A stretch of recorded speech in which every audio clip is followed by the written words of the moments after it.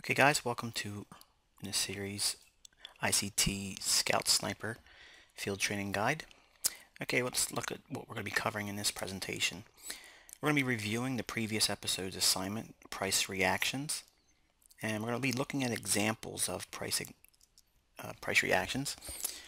We're going to go over a brief overview of smart money concepts, and we're going to be looking at interest rates, time frames, range trend, and power 3. Okay, we're going to be revealing the market maker. Okay, we're going to be looking at the ICT market maker buy model. And we're going to be looking at how dealers operate in support levels. And we're going to be looking at the ICT market maker sell model and how dealers operate in resistance levels. We're going to be looking at how market maker business model works in application. We're going to be looking at understanding how the market maker pairs orders and how orders stack around key levels.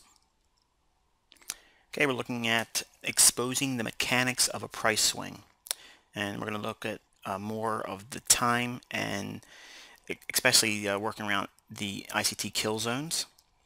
And we're going to be looking at the London kill zone specifically and the New York kill zone. We're going to be looking at how price is crucial to you in as far as knowing your key levels and how you are setting up your opportunities to trade. And we're going to be giving you a homework assignment, stalking in the kill zone.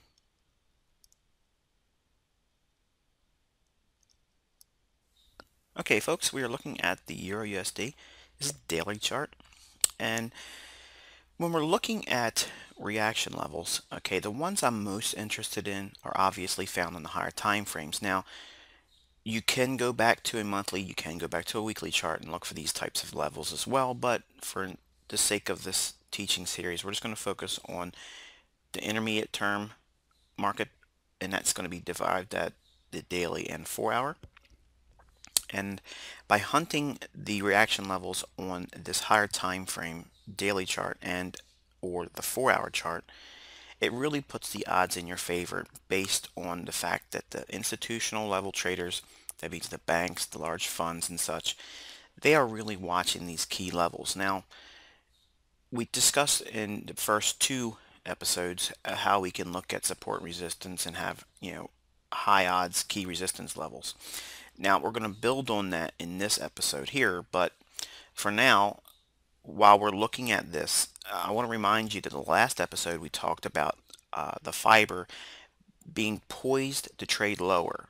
Okay, now I purposely waited a little while, not as long as I did to put the third episode out, but I wanted to wait a little while to allow the market to move lower based on that real time, if you want to call it that, in the recording that's time and date stamped on YouTube.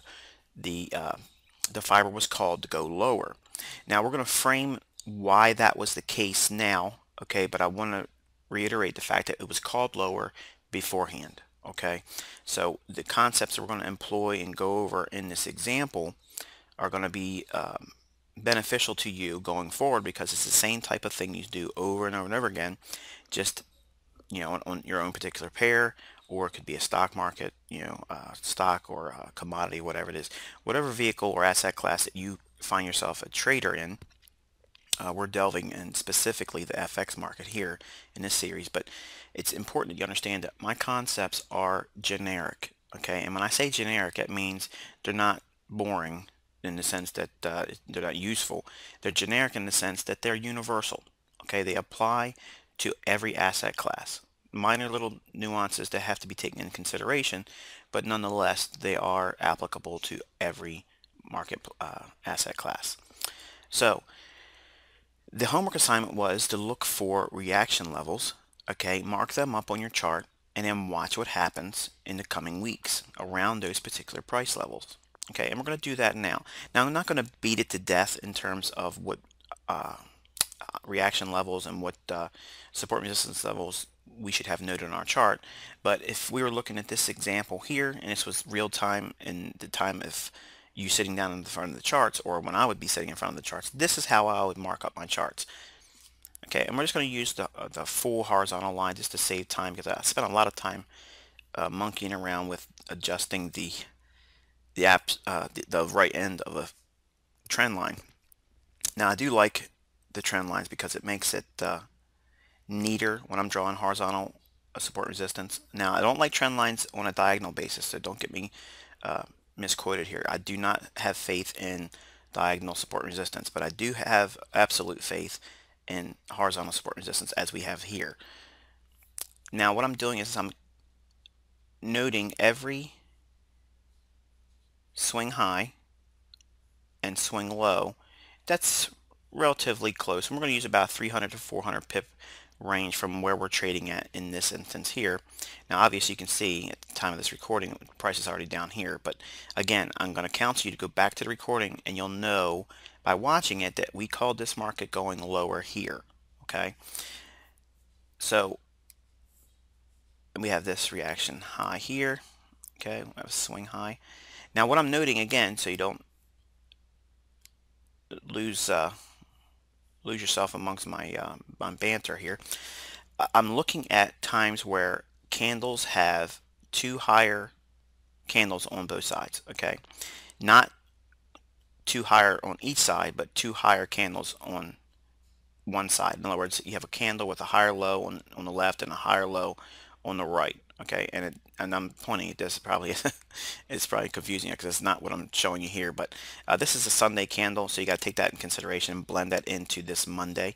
So you do have the swing low here basing this Monday candle and this Thursday candle here, and this is a Friday candle. So you have that swing low. Okay, so we'll have that noted. Okay, and we're going to use this high here. Okay, and you see this one here? Now I realize you're probably starting to think, well, wait a minute, this is getting really busy here. Okay, but what I want to draw your attention to is the fact that we do have these levels turning the market on a daily time frame. Okay, so if the market made its daily high or low there, okay, it's significant. Okay, now this is a moment when you pull out your pad. Major reaction levels, okay, occur around annual highs and lows. That means yearly high and low, quarterly year high and low. In other words, every 3 months, okay, for instance, January, February, March, in that block of time calendar basis, okay, find the highest high and highest low, highest high and lowest low in that time frame.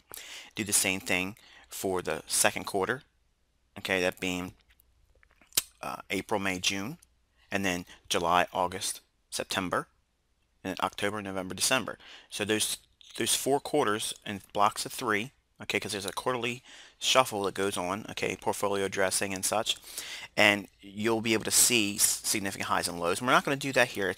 This series is meant for you to get your sleeves rolled up and do some homework on your own, okay, and you're going to learn by doing it. Okay, I'm leading you to the water, but it's up to you to drink, okay?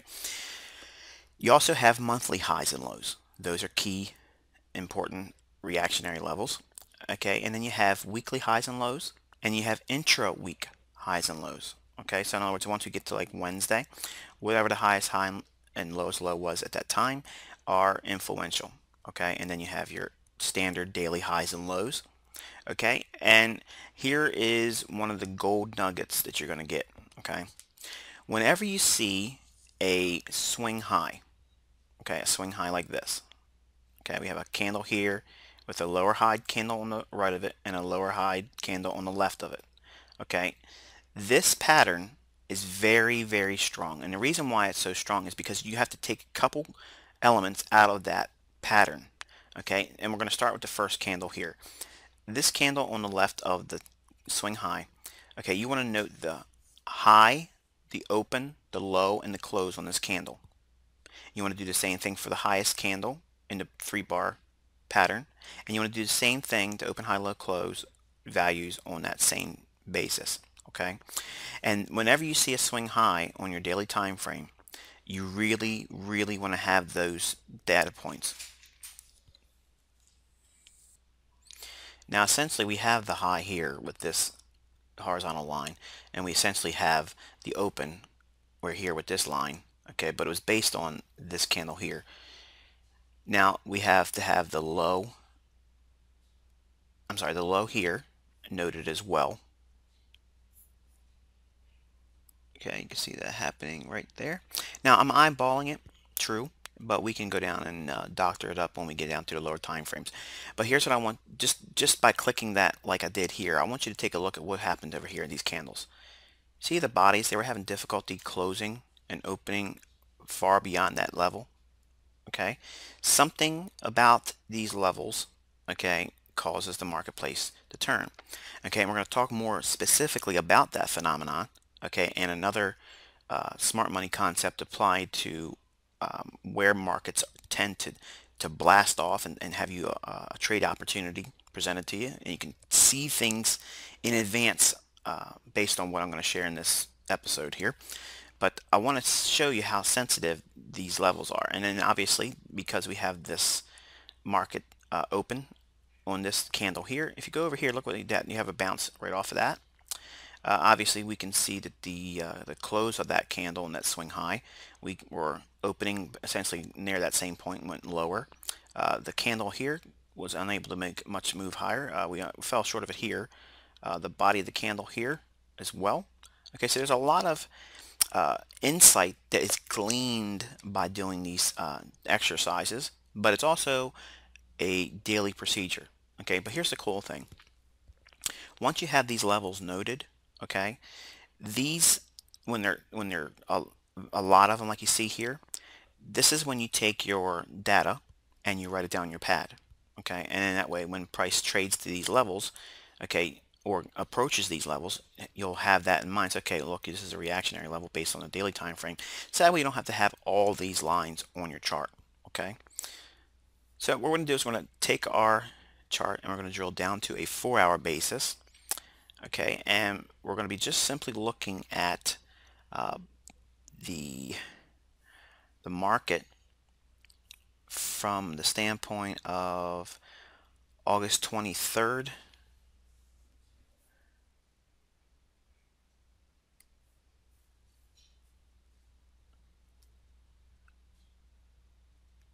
Okay, and what I did was I just moved the fixed chart position, and it's just a little difficult to see here, but I will show you all that when I talk about setting up templates for MT4 and how you can maneuver around.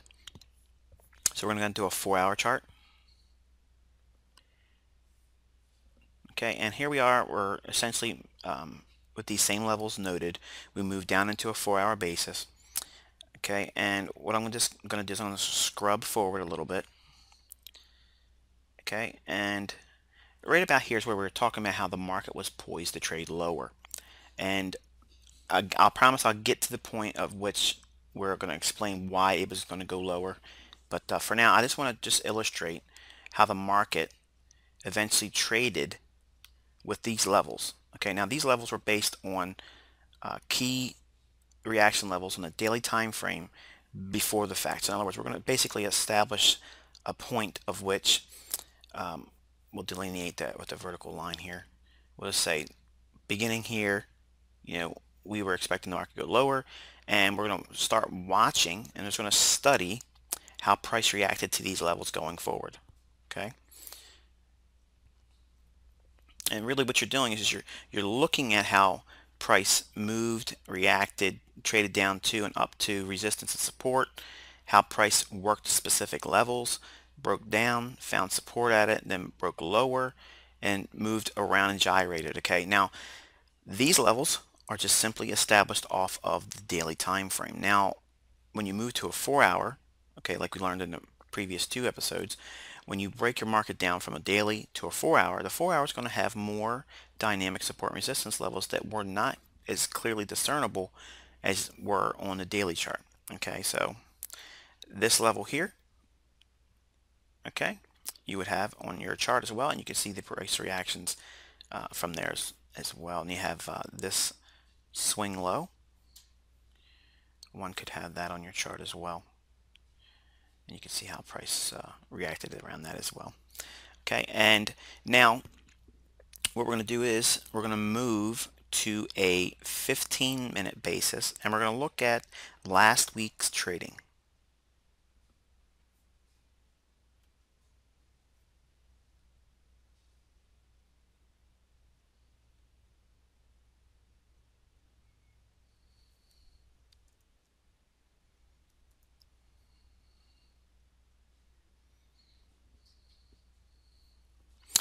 Okay, this is last week trading the Euro USD. This is a 15-minute time frame. Now what we're going to do is we're going to put the vertical lines in, delineating the actual days. You have Monday's trading here, Tuesday's trading here, Wednesday, Thursday, and then Friday down here. Now we're calling the market lower, and you can see the market did in fact trade lower. We're going to be looking at how price reacted intra-week, okay, but we're going to talk about some things that haven't really been touched on if you've been following me for a while in great detail.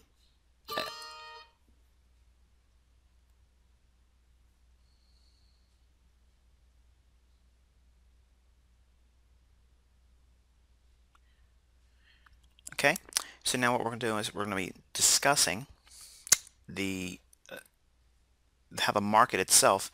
We're going to zoom out just one more tap just so you can get a feel for what has happened. The market traded lower up in these levels here where we were calling it lower, and broke down rather aggressively. Okay, so you can see much more dynamic view of how price had respected these support resistance lines that we arrived at on the daily time frame. Okay, so now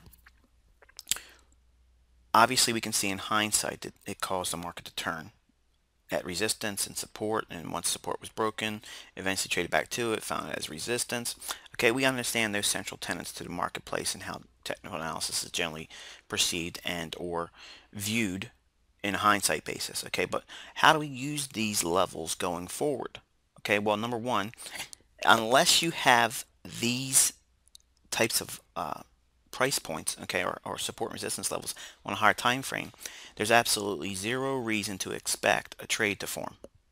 Okay, again, here's one of those notepad moments. Okay, write this down and underline it several times.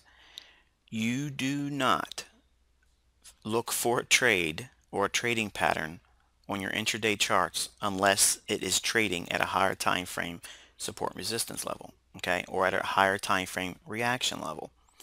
That means the trade has to be formulated and framed around a level that you had already arrived at from the daily and or 4-hour time frame.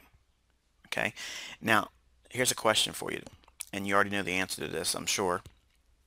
So again, I'm not trying to browbeat anyone, but I'm telling you, I've done the same stuff. So hopefully you'll learn from it like I did, and you'll stop the bleeding and you'll start moving towards consistency.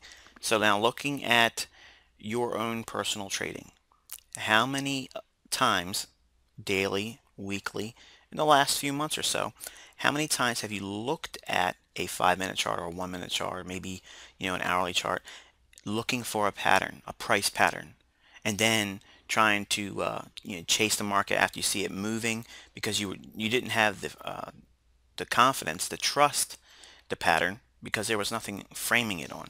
Okay, you just saw a pattern or similarity of what would be considered a price pattern, and then reacted to it after the market started moving what you felt was a confidence booster in the favor that the favorable direction the pattern was suggesting it would move, and then all of a sudden saw the market turn on you. Even though that supposed price pattern was there, it eventually turned on you. Has that happened to you? I can tell you with great surety, if it hasn't, and if you don't do these types of things, it surely will. Price patterns by themselves, I'll speak harmonically. Gartley's, butterflies, bats, all those patterns, okay, that you hear banted about on the internet and or YouTube educational series or reviews or some quote-unquote previews, they may or may not be profitable. But if you don't have that pattern framed around a real reaction level, okay, and again, we've talked about why the market reacts like it does, and when you see market moves that are dynamic, okay, because It's the institutional sponsorship that takes the market up or down.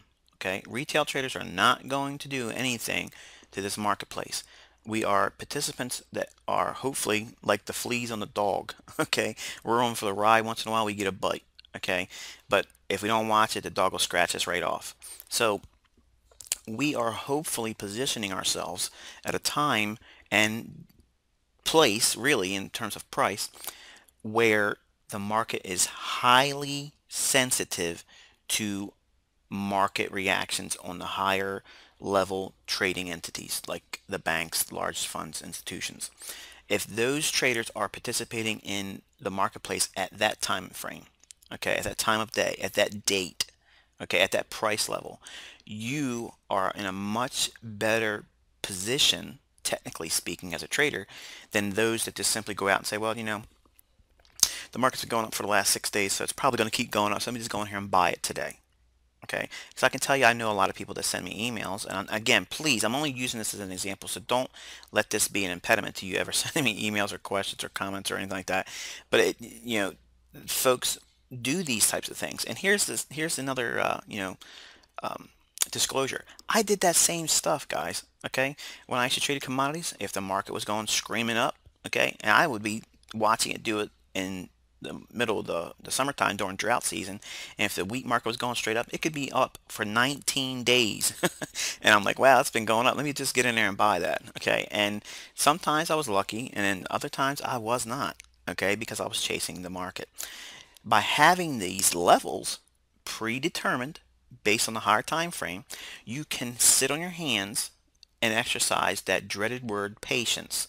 Okay, because a lot of times I talk about that and I stress the importance of having patience and submitting to time. Okay, because if we're using these daily and 4-hour charts, it's going to take time for price to get to these particular price levels.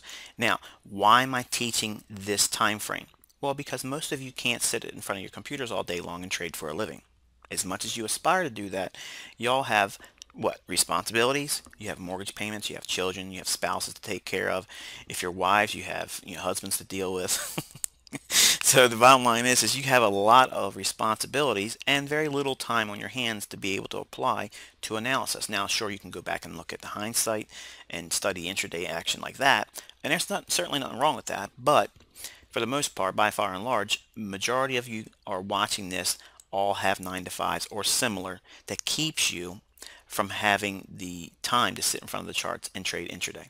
So again, I'm teaching this time frame because it'll allow those that have jobs to formulate trading ideas in your demo account to build confidence and understanding in technical analysis and still possibly take part of profitable swings that the market entities push price up or down based on these higher level support and resistance levels. Now, again, we have a snapshot in front of us here. This is essentially 2.5 weeks worth of price data.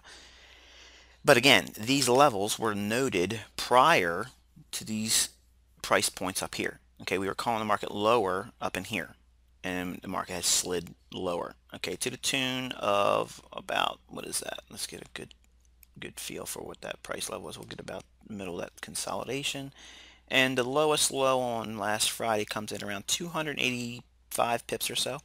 Not bad, not bad for a future um, perspective in terms of analysis. A lot of my haters that really have no interest in learning this stuff. They just want to derail and detract folks that are out here doing this stuff for free. I don't sell nothing. I just do it as a hobby. As you guys can see, it's been a, a delay in my release of this episode, and that's another reason why I will never sell anything, because I really have a life, and I'm not going to subject you guys to any kind of payment, okay, and selling things, because number one, I don't want the hassle. Two, I don't need your money, and three, I can't promise you I'm going to have the free time to consistently give you what you would reasonably expect on a paid service. So there are guys out there that have services, and some of them probably shouldn't be doing it.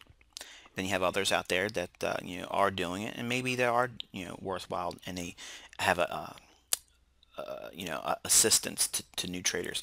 It's not up to me, to judge those individuals. I can just tell you that me personally, in the form of a mentor, you get what you get and when you get it. I mean, I don't mean to be ignorant about it, but like I said, I do have a job of being a father, a husband, and my life is interesting. And it many times pulls me in directions I really didn't plan on.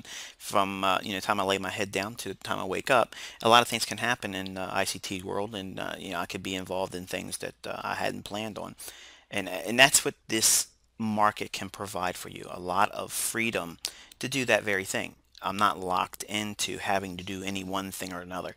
The freedom to be able to say, you know what, um, I've reached my goal. I don't ever have to go to my employment place anymore. Okay, whatever that is, you plug that in. If if you work at an industrial job, or if you're a truck driver, or if you're a mechanic, or if you're a doctor or a nurse, ice cream truck guy. How about that, Huss?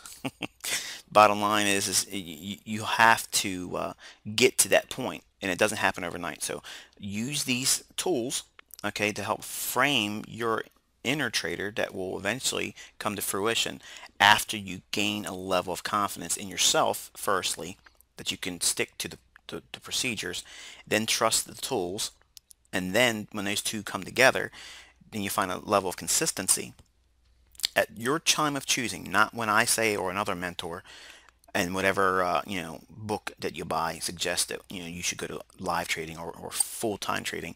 You'll know it when you know it. Okay, believe me. If you feel like you're rushing, you probably are. So don't get in a race to try to say, well, I'm quitting my job. Okay, um, I'm throwing out these little notes I have next to my keyboard here because I've been getting emails, so I'm kind of tossing these little nuggets out in the midst of having these recordings. So hopefully I'm answering your inquiries. So now by looking at these 2.5 weeks or such in price data, we called the market lower back here.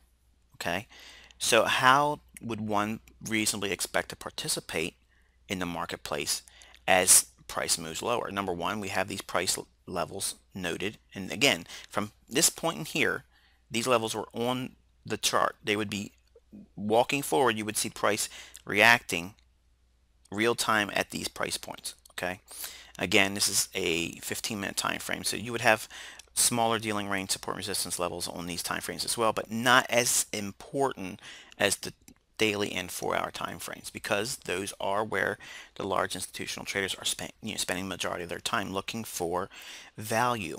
Okay, and which we're going to talk about that. So now, again, we talked about how in the previous episode that the market tends to make its high or low in the first few days of the week, generally by Tuesday's London Open, and at the very latest, many times you'll find that Wednesday's London Open is like the last cusp of where the high or low, if it's a down week, the high would be formed. But generally between Monday and Tuesday, you see it forming the high or low. And now with that going forward, okay, you can see that we did have the high form. I think it just went above a few pips, maybe 1 or 2 pips here on Wednesday. So it came true as well here, moved lower. Okay, but then we moved into this week here. Okay, and it's kind of unique in a sense because if you've been watching the news or been reading newspapers and such, there's been some saber rattling about the U.S. potentially striking Syria. I'm not going to go on the political stance on, get on my soapbox about what we should or shouldn't do in regards to that, but it has caused a lot of uncertainty in terms of what is going to be, the outcome of all that. Okay, and it's really good in a sense because it gives me an opportunity to plug in something that otherwise, if it hadn't been happening, I would just be talking about it conceptually. But now we're going to have a real world example of what this implies when you do your analysis. When there's uncertainty, okay, when there's uncertainty in the marketplace or the global economy, arena, the participants get really spooked. Okay, and what will happen is the large institutional traders, okay, many times will scale back their risk. They'll reduce their position sizes, or their new trades. Maybe they were going to do a large block of orders to be an accumulation of a buy position. Maybe they're still bullish, but because of the global stance against this potential strike and the implications it may have on the markets, maybe they have reduced their overall exposure by saying, well, we're going to buy it because we fundamentally think it's going to go higher or lower. Okay, they just scale back that, and that's something that you should do as well. So what do I mean by that? Well, it means, number one, scale back the level of trading leverage you're using, because anything can happen in these types of environments. Okay, but what'll generally you'll see happening is there'll be a lot of range bound trading and spiky consolidation, but there's still opportunity to trade in that environment. You just got to lower your expectation, slow down in terms of what you expect to see in terms of time, okay, and expect to spend a whole lot of time in the market moves, okay. Like, for instance, if one was a buyer here on Tuesday, you'd have to sit through a long period of time before we got into the New York Open on this day here, the September 4th, before the price released to the upside.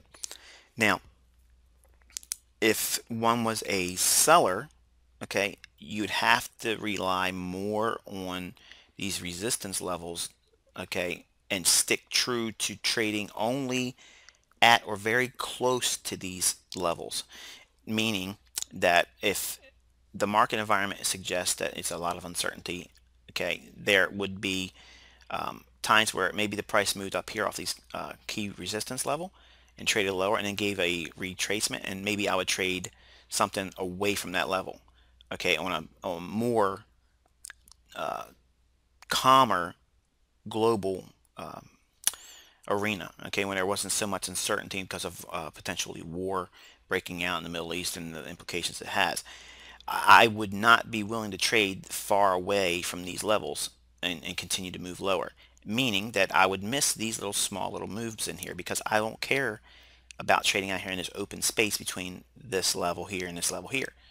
I would be more inclined to be trading at these levels, okay, and you can see when price gets these levels the reaction that it has, okay, and that's what you want to be focusing on the impact of these higher level time frame support and resistance levels, and applying that to your trading, only trading when it gets to those particular levels, and a confluence of other supporting and indicators, whether it be price indicators or economic indicators that come around in terms of your economic calendar.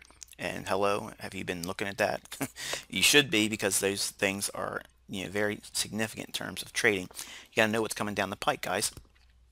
So let's go in here and zoom in a little bit and go over what had transpired here, okay, and we're going to use Friday, 2 Fridays ago, okay, and we're going to use this price point here, okay.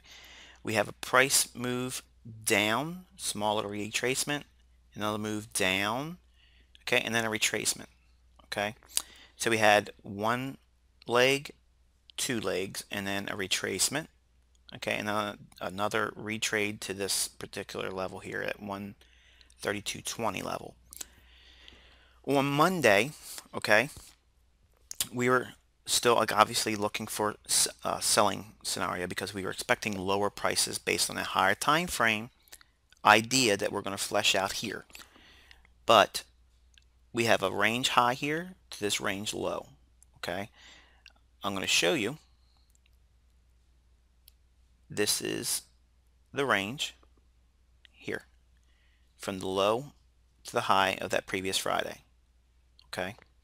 Now, why am I using these price points? Okay, well, whenever we start a new week, I like to use discernible price swings, and this is discernible. It's very clear, very distinct, much in the same capacity this high down to this low is, okay. Now, you could have your level from this high to this low, but I'm not expecting much of a retracement because we're overall expected bearish on a higher time frame. So the likelihood of it retrading all the way up to these levels, sure it could, but I don't expect it. Okay, so I'm looking at price where we moved into this consolidation and we broke down. We're going to come right back to that same consolidation. Okay, price comes right up into that 62 level and then trade it off. Okay, we're going to use this same high and this low here because this is a new swing, a price swing from this high to this low. It's a larger, more dominant price swing, whereas this is a small little short-term price swing and then a retracement. This is leg 1 and leg 2 together. Okay, so here's leg 1 and here's leg 2. Now if you look at the high down to that low formed here on Tuesday, we have this high and we have this low. See what we have here? Price come right up to that sweet spot, boom, hit that right on Friday. I'm sorry, Thursday, and traded lower. Moving into a low on Friday. Okay. So now, what was up here that caused this reaction? Okay. That's one of the assignments I want you to look at. Go over your economic calendar. Go over your charts on a 5-minute basis, on an hourly basis, 4-hour, and daily. Okay, really hone in on this little area right here. Okay, the breakdown in the fiber, or Euro USD as we would commonly hear it referred to as, this was the actual high that was formed on the fiber. Then we traded lower, and right before that price high, okay, I want you to see something here. See this low? Okay, let's zoom out just one stage. Here's the high. Okay, here's these lows that we were just talking about. The market broke those right there. Okay, when we see that, that's generally a sign that this market wants to break down, much in the same way you see it here. Okay, it broke the low here and then tried to rally up and was a false swing and then gave up the ghost and went lower. Well, we have that same scenario here.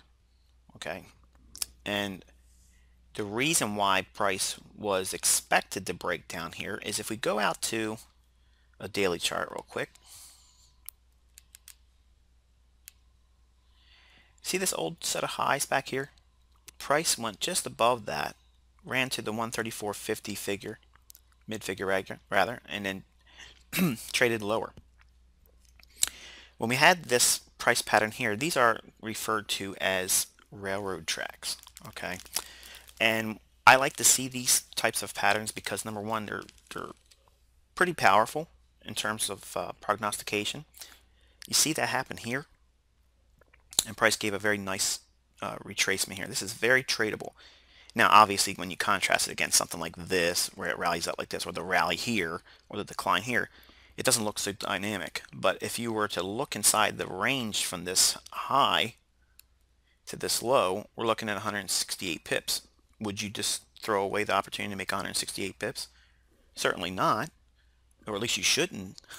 So again, dealing with these daily charts, there's a lot of pips, there's a lot of potential setups that are available to one if you understand what you're looking for. Okay, because we're looking at price at an old high here, when prices run up through an old high, but look at where the market had came from. We come all the way up this low in the beginning of July, and it was basically a one-sided market. We had very little retracements, and it just kept driving higher and higher and higher. Now, I got a lot of lines on this chart, but I'm going to refrain from taking them out because I'm going to need them in a moment. But we have this rally up, makes a swing high. Then we rally up, makes another swing high. And we rally up, makes a higher swing high. Okay? Whenever you see the moves like this, keep pushing higher, higher, higher into an old high, these are areas of where heavy distribution is taking place. Now, I learned a pattern called the Three Indians pattern. Okay? And it's basically like a three drive pattern where you got one high, higher high, and another high. Okay. Um, it's a very common pattern. It's been around forever, and I can't even remember who really originated it. Larry Williams did some discussion on it, but I always just revert back to just the Street Smarts book by Linda and Larry, and you can just Google them up on the internet. Again, the book's Street Smarts. And the pattern here you're seeing is the Three Indians pattern.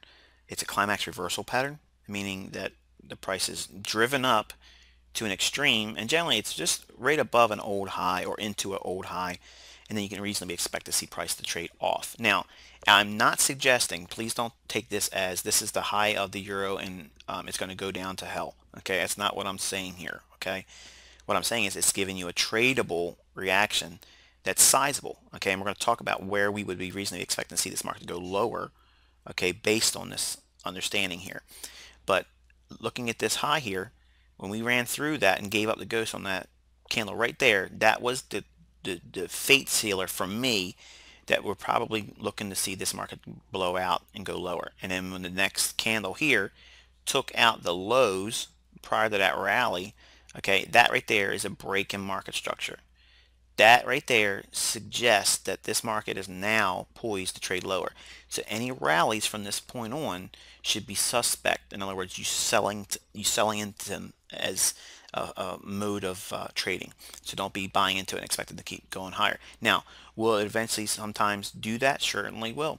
Okay, because I'm not 100%, but by far and large, when you see these types of events happen, it does give you an opportunity to trade short. So let's go back down to a 15-minute time frame.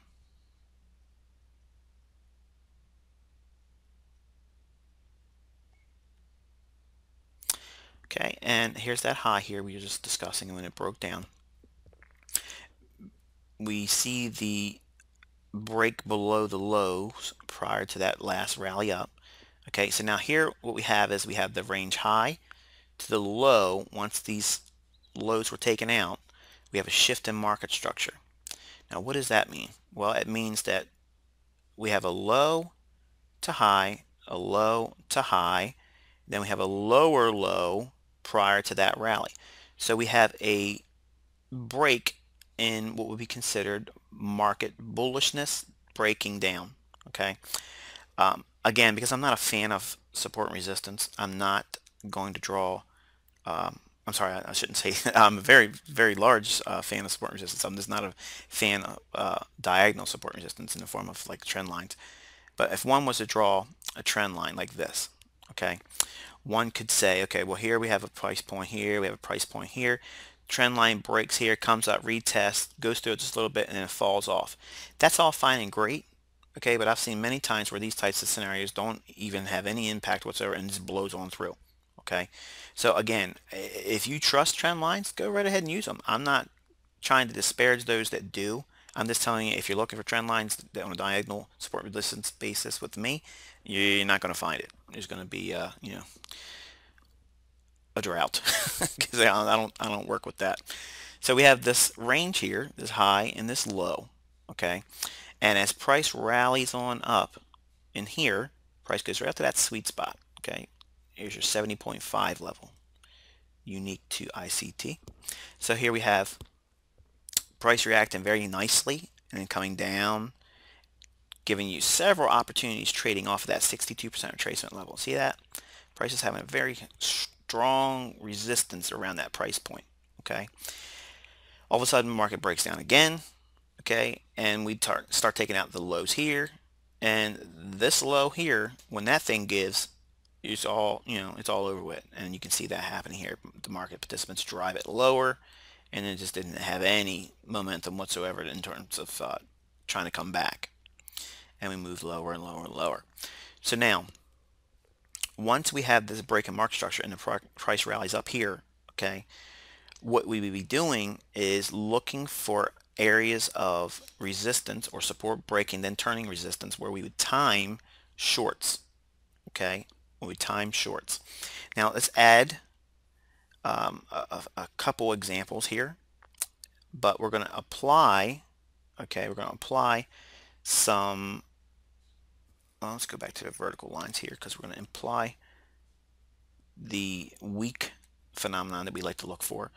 Tuesday and or Wednesday, forming the high of the week, and you see that happening here. Okay, but as price rallied up, this is a suspect rally. Why? Because we had already broken down based on this low, forming lower on these lows here taken out, and the rally up is suspect. When we start to break lower, we have these lows taken out, rallies up. Now we have a new range. We have this high down to this low. See that? Now look at what's happening here. Price is working within, here's your 79%, 70.5%, and 62%. All this time price spent in that small little consolidation. And then price broke down, came back up, broke down, came back up, broke down, came back up, broke down. Okay. Again, we're looking at a 15-minute time frame. Now, you could frame trades on that, or if you really want to reduce risk, okay, you could zero in and go lower, do a 5-minute chart. Okay, and we're going to do that now. We're going to work within the week of the the 24th and the 30th. So let's go down to a 5-minute. And this is where price was consolidating all around that area. And price breaks down here, then rallies up. We have a hold high here, we have an old high here, and old high here. Watch what we do here. We're going to use this high here. This is 7 GMT. This is essentially the beginning of the European session. And we're going to pull it down to the low prior to that rally up. Goes right to the sweet spot. And this candle comes in at 1300 GMT. That's New York Open. Remember, we were talking about how in the previous episodes where we could see specific price moves unfold in the two largest trading sessions, that being London Open and New York Open. Those two sessions overlap.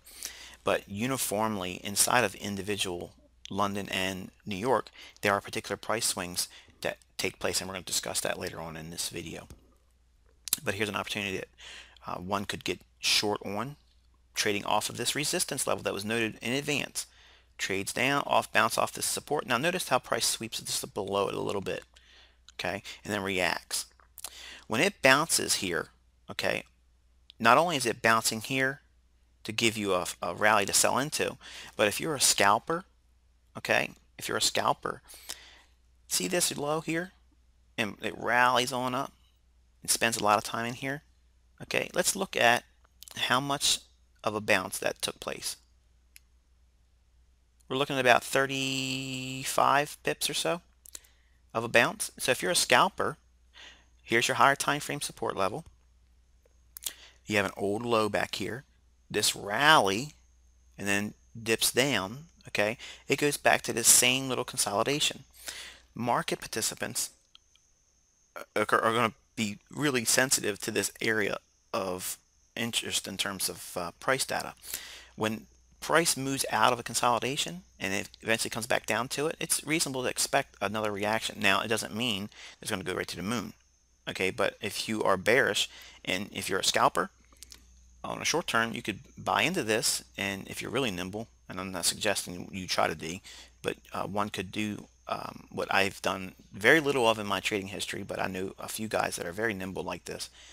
They'll buy this, then go short on a reversal, and then ride the other way down. I'm not that good. I'm not claiming to be that good, but I have seen it done. A couple years ago, I was on a website forum, and I shared a live example of me doing that very thing, and a reversed on a dime, and it kind of like excited a lot of folks that were actually watching it live. But I can assure you that doesn't happen all the time, and I just happen to be lucky on those few rare instances where witnesses were present. So here's an opportunity to be a seller here, and that was on a Wednesday, okay, and we would be looking for the market move lower into Friday, because the overall bearish tone sets that that stage up. We have a resistance level here. Price is unable to go higher. Okay, trades lower and then starts to rally up. So what do you think would be here? If you pulled your fib, you got to use this high, not here. Use the highest high around that level. So here's a high.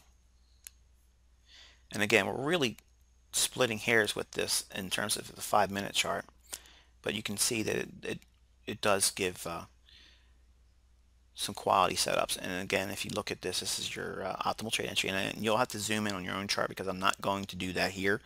I guess if I moved out this way a little bit, you'll see a little bit better.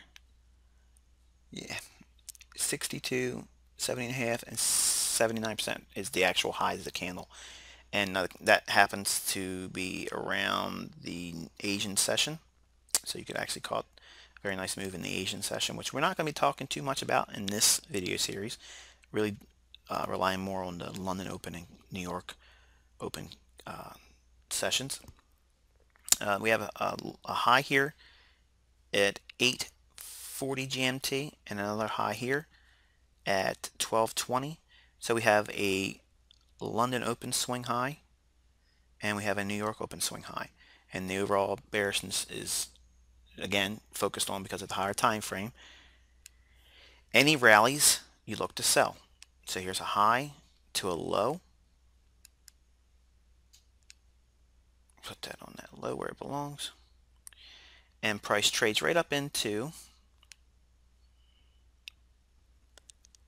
the sweet spot, which is confluence of factors here. We have a higher level time frame support and resistance level, that 132.67 level-ish. You can go around, you can round that to 132.70 or 132.60, small round number. And the time of day that occurs is 12:15, and that's the New York Open, and then price moves lower respectively. Then we have,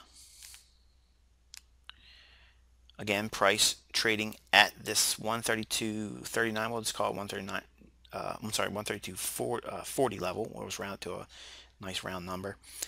We have this range here trading off of this resistance down to this resistance, and then there's a retracement. Okay, and pulling that range,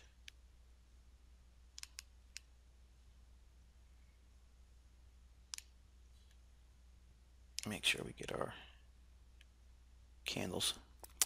Okay, we have in here we have Asia making the high, the actual high formed on 1:30 GMT. This candle here is the 9:10 GMT. That's London Open.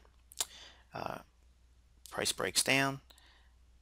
A couple different little micro rallies in here, and then finally gave up the ghost at 12:30 GMT, which is New York Open. Again, trading right up into that 132.39 or 132.40 level, and then really fell out of bed. And again here, trading in the same direction intraday. We have this resistance broken. I'm sorry, support broken, now resistance. And this small little range, if you looked at the high and the low of that, you'll get another small little retracement for a London close continuation pattern going into the low of the day. We have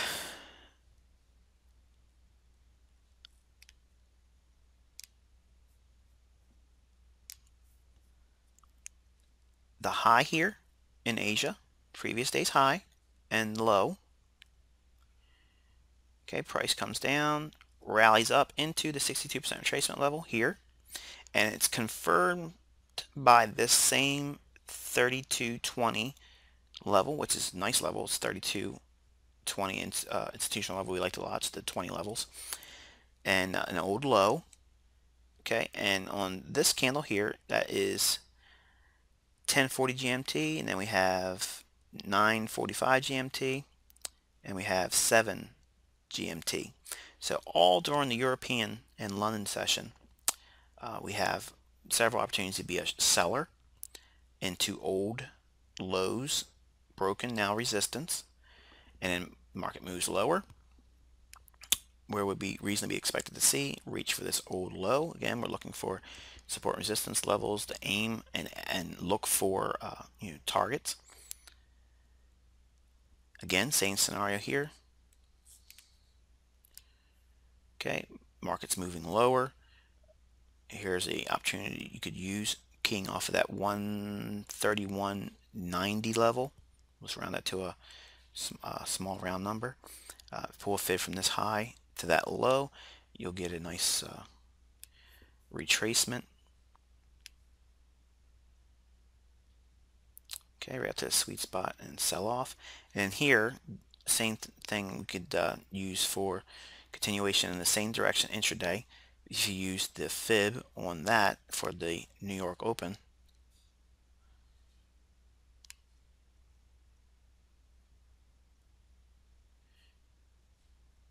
you get right up in that sweet spot and optimal trade entry and trade lower intraday. Now, that's if you are a day trader, okay, and there's 45 pips or so, laid at your feet, using that as an example. Eventually, the market bounces and trades up into a previous range. Now we're trading right into these resistance levels, but you see this high here, this low, and here's leg one and then leg two. If we use the high down to that low, again we're looking at market swings. The market's trading into the optimal trade entry, just fell short of the sweet spot, which actually comes right on top of that 3220 level, which is nice. I like seeing stuff like that. There's where you got your setup. So I kind of gave you your answer for your homework. Didn't mean to do that, but sometimes that'll happen, guys. And there's your retracement back into going into Friday. Okay, so that's what has happened since the last time we did our episode 2 in this series, and how the reactions and price levels are laid at your feet. They were in advance, given to you, how to find them, what was the trade direction, and how to look for setups. Okay, this is what you do. You go through looking for support and resistance levels, and you only take opportunities when price gets to those levels, and you look for price patterns around that same higher level time frame support and resistance. Okay, notice we did not put any 5-minute support and resistance levels. We did not put any 15-minute support and resistance levels. We didn't put an hourly support and resistance level. We only used the daily and the 4-hour, the higher time frame. Those are your time frames where the institutional sponsorship is going to come in. Okay, so hopefully this has been insightful to you. Again, apply the tools in a demo account setting and build your confidence, and you determine when it's safe for you to use live funds. Okay, we are looking at a 10-year T-note daily chart. Okay, and I'm sure you're probably asking yourself, okay, well, when did we enter the commodity realm? Well, I started as a commodity trader, and I learned from Larry Williams, one of my first mentors, that the interest rate market was basically the market that controlled just about every market asset class there is. Interest rates are the driving force, whether you're a stock trader, whether you're a commodity trader, currency trader, oil trader. It doesn't matter what it is. Interest rates are the absolute underpinning of market dynamic. Moves up or down, it's going to be more or less, it's going to be propelled by the interest rate market. Now, when we look at 10-year T-notes, there's one small little extra I want to throw in here. I'm not breaking down my entire bond market analysis concept. It would be, I could spend 8 series times 8 videos. I mean, 64 videos and still not scratch the surface on the elements of interest rates and how one could utilize those in trading. But I'm going to give you a real simple, basic framework where I'm sure it'll take a lot of ambiguity out of the marketplace and for you as an analyst in your trading, and be able to use it in a real world environment, because I'm trying to avoid giving you information overload, and I'm just giving you small components that very easily and neatly fit together, and it'll allow you to have a better understanding of the macroeconomic perspective, which is essential whether you're a short-term trader, swing trader, or even a day trader. We're going to be looking at the interest rate yields. Now, these are specifically going to be, the 10-year mark. Now, they can be shorter and longer term, but for FX purposes, the 10-year will be sufficient. So let's take a look at a few examples on how we can draw this information from the internet for free with no cost to you.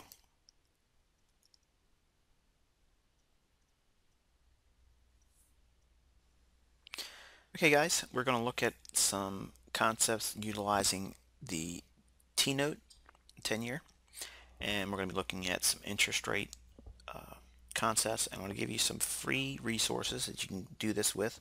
It won't cost you a dime except for your internet connection.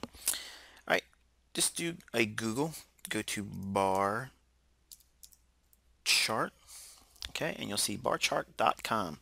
Okay, that's what you want. You want to click on that. Okay, when bar chart opens up like this, what you're going to do is you're going to look over here and it's going to say select a commodity. Hit that little toggle window down and you're going to scroll down to the financial section here and you'll see 10-year T-note. Click on that and it'll give you a few choices of contract months.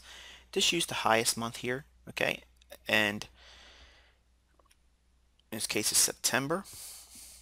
Okay, when this window opens up, you're going to go over here to customize chart. Click on that.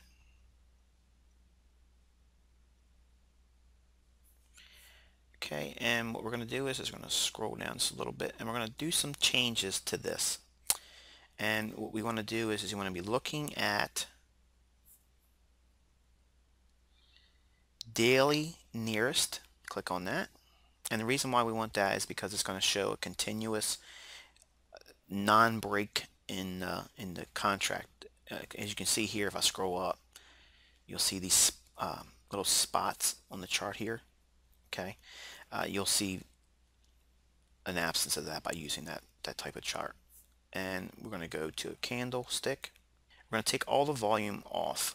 It's not essential for that here. Okay, and we want to see at least a year's worth. And we're going to click draw. Okay, and what we have here is a daily chart of the 10-year T-note.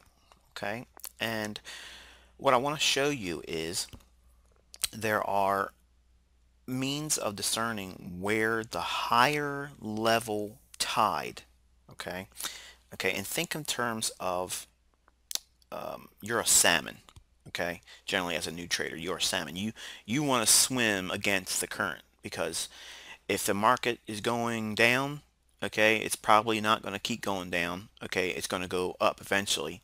Things, tend to be contrarian as a new trader, so you want to fight against that tide. Well, I can tell you, as a salmon, the outcome of that is they have fun when they get to the top, okay, when they're right and they survive it, but they eventually, once that's done, and they completed their task by getting there, they all die.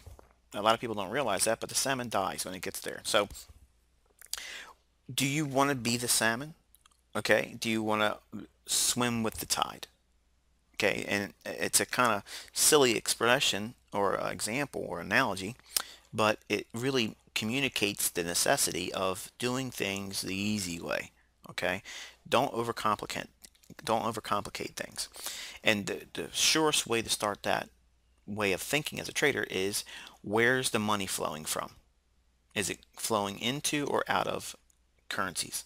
Okay, and the essential question is how does one arrive at that answer? Well, you have to look at a macro perspective. Okay, and the way we look at it macro perspective is the interest rate market. Now, the interest rate markets are the absolute center focal point of all economic asset classes, whether it be stocks, commodities, currencies. It doesn't matter. The interest rate market is what drives rates and moves everything around. You can argue with me all you want, but I'm going to tell you that's the case. Okay, so if we understand the interest rate market, we have everything laid at our feet. We have the keys to everything you would ever want. Okay, the kingdom. Okay, so if you understand this, you'll understand everything you'll need to know on a higher time frame premise. Okay, so now I'm not going to go into all of my bond work. Okay, so we're just going to look at just the 10-year T-note. That's going to be sufficient for this teaching series. But I promise you there are so many levels deeper that you can go into, and it's really not taught anywhere on the internet. My bond work is absolutely unique, and I'm going to blow my horn. There's nothing like it out there. So I've given a few little things about it in the past, but man, there's so much more to it that helps discern what the interest rate markets are doing on an intraday basis, on a week-to-week basis, on a daily, if it's going to be up or down day. There's ways of looking at that seasonally, and man, it's crazy how you know, rhythmic this interest rate market is. Now, with that understanding, okay, if we look at a 10-year T-note market, this is a chart of a daily futures contract of the 10-year T-note. If we see price, in this case, trade lower here, okay, what is that telling us? Well, there is an inverse relationship between the futures contract and the actual bond yield. Okay, the yield that the 10-year note is yielding is actually, in this case here, is going up. Okay, when the T-note futures contract is rallying as it does here, the yield would be declining. Vice versa, when we see the futures contract for the 10-year note trading lower, that means that the yield is going higher. When the 10-year T-note is trading higher here, that means the bond yield for that 10-year note is going lower. Then we have a drop lower and sustained move lower. That means there's a sustained move higher in the bond yield. Now, that's all fine and great, but what does that really mean? Well, it means this. If you want to be a buyer of currencies, and we're going to stick to our equation of being the fiber or EURUSD. Okay, that's what this teaching series is focused on. It really goes along, with the other majors too, but we're just going to use the euro. If the 10-year T-note is trading lower, like this, that means that the bond yield is going higher. Currencies are going to be chasing higher yield. So what does that mean? As the yields go up, as we're going to see in another chart and how you can get that information as well, as the yields are going higher, the currencies are going to chase that. Okay, and that means they're going to chase yield. What does that mean? That means while the 10-year note is trading lower, you want to be a buyer of currencies. Okay, now take a big step back. Now go back to this price action here. If we see price trade lower and then rally up into a level of old support broken here is resistance. Keep on going over here. Now this is now resistance, right? If you look at the high down to the low, we've essentially retraced back to what will be considered a deep enough optimal trade entry. I'm not going to put the fib on here, but you can do that. You have to subscribe. I'm not going to key in my my information for barchart.com, but you can set up an account with this website. It's free, absolutely free. It does not do anything but require you to have a email address. Okay, and my advice is to create an online email address that you use for all of your trading related things, and that way everything that gets spammed, because you eventually will get spammed. I'm going to tell you that I have gotten I shouldn't say I've gotten, I've received rather some spam ever since I signed up to this service. But if that's the small consolation in terms of accessing free commodity charts that I like, this is certainly one way of doing it. So I don't work with the email address, ICT@innercircletrader.com, or my Inner Circle Trader Gmail account. I use the completely alien means of signing on to this website, and a few other ones that I like to use. But as price rate rallies up into this area here, we have an old level of resistance, which is support here. Okay, we could expect to see prices trade lower. Now, what if we could have an X-ray view? Okay, imagine if you had an X-ray machine or X-ray. Remember, as a kid, maybe you guys in the States know this. Growing up as a kid, they had these little things in the back of the comic book where it had X-ray glasses. Okay, and of course, I was a sucker, and I spent my $1.25 allowance and sent it in there, and I bought myself a pair of them. And when I opened it up, it was ridiculous. It was just an optical illusion. It gives you the impression that you're seeing, an X-ray view. But there is a way of looking at the market on interest rates, okay, so you can see where the tide is changing and turning. Now we're going to come back to this chart, but for another free resource, we're going to create another tab, okay, and we're going to go to do a 10-year bond yield chart. Okay, when you click on that, you're going to again look for in the list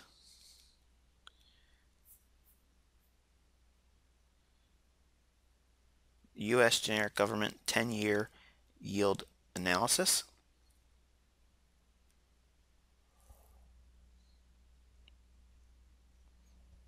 Okay, when you see that, just going to scroll down just a little bit. You want to go to your chart here, not a snapshot. You want to go to chart.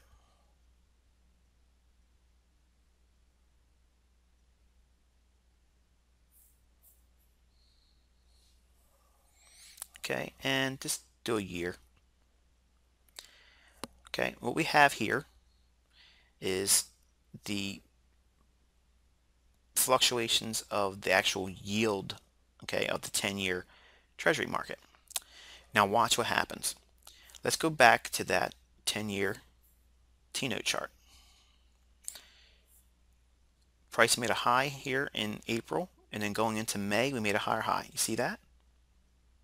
Okay, then we made an ultimate high in the T-note market and then traded lower. Let's go and you see a converse relationship here in the yield. Okay, here's that low and then a lower low in the yield. Again, thinking inversely here. Okay, all we did was have a mirror image of that happening here.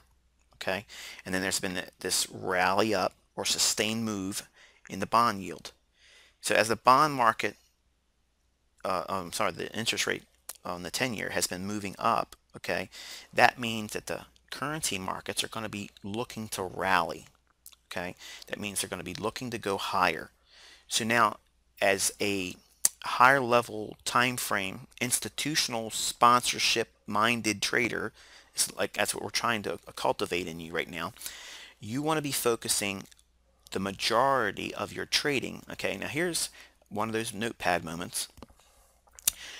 When you want to risk the maximum amount of leverage that your personal risk appetite permits, okay, and let's put it out right now, do not risk more than the industry standard 2% per trade or maximum account exposure at any one time, okay, and we're going to say that that's the case here. You have the green light go to be risking 2% or whatever your maximum is in your demo account. Again, because this is for teaching purposes only and not giving you trade advice. You have to discern whether or not this is useful information to you, and if you trade on that with live funds, it's completely 100% your responsibility. You collect all the success and accolades. I don't want none of it. Okay, so by looking at this type of scenario, you could be a maximum risk trader as a buyer. Okay, and what does that also mean for being a short seller if you're an intraday trader? Don't risk maximum. Okay, because the higher level time frame tide is poised to be moving higher. Why? Because the yields are going up, and eventually the currencies are going to try to snap up and chase after that yield. Okay, so what does that mean? Well, let's look at April and May time period in the euro.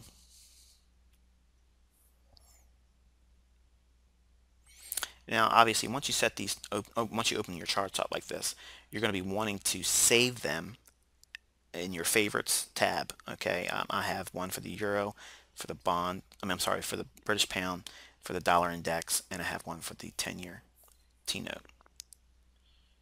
Okay, here is a weekly because that's what I save. But we're gonna go down to a daily nearest, and let's pull up 9 months of it, and we're gonna draw the chart. Okay, and I left the COT data on there, but yeah, you guys know me, I'm nuts about stuff like that. I gotta get it off. It'll distract me. In this case, I just took that off, and now what we're doing is we're looking at here's the April, and here's May time frame, where the euro did what? we made a low here, came down, made a low, traded higher, came down in July, ran out the lows here, but this right here was suspect. Why? Because the yields were going higher.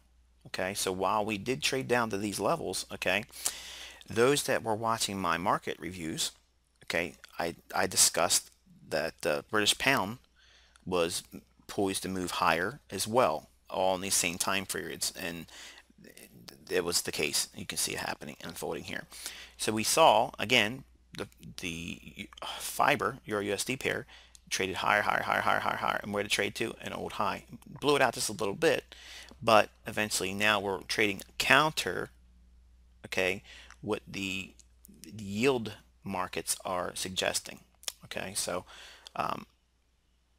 we could retrace a little bit deeper and try to trade up and fill this area here, but the bottom line is ultimately these are the types of moves, okay, you want to be participating in. Okay, do you see the majority or lion's portion of the market moves are happening on the higher level time frame, being a buyer? Okay, very sustained, long, uh, basically intermediate term swings are on the upside. Okay, now granted, there's some profitability to be made going short. There's nothing arguing against that here. Okay, but what we're saying is if you want to be directionally poised as a trader and only focusing on institutional level direction, okay, this is one way of doing it. Okay, let's look at the bond yield chart again. Now there is another opportunity to look behind the marketplace. Okay, we talked about this X-ray view concept. I'm going to go to Google once again, and we're going to go and look at the 10-year German bond yield. Okay, when you see that, you're going to go to, where are we at here? Sorry. German government bonds, and then here's it right here. When you see GDBR 10, that's the one we're looking for.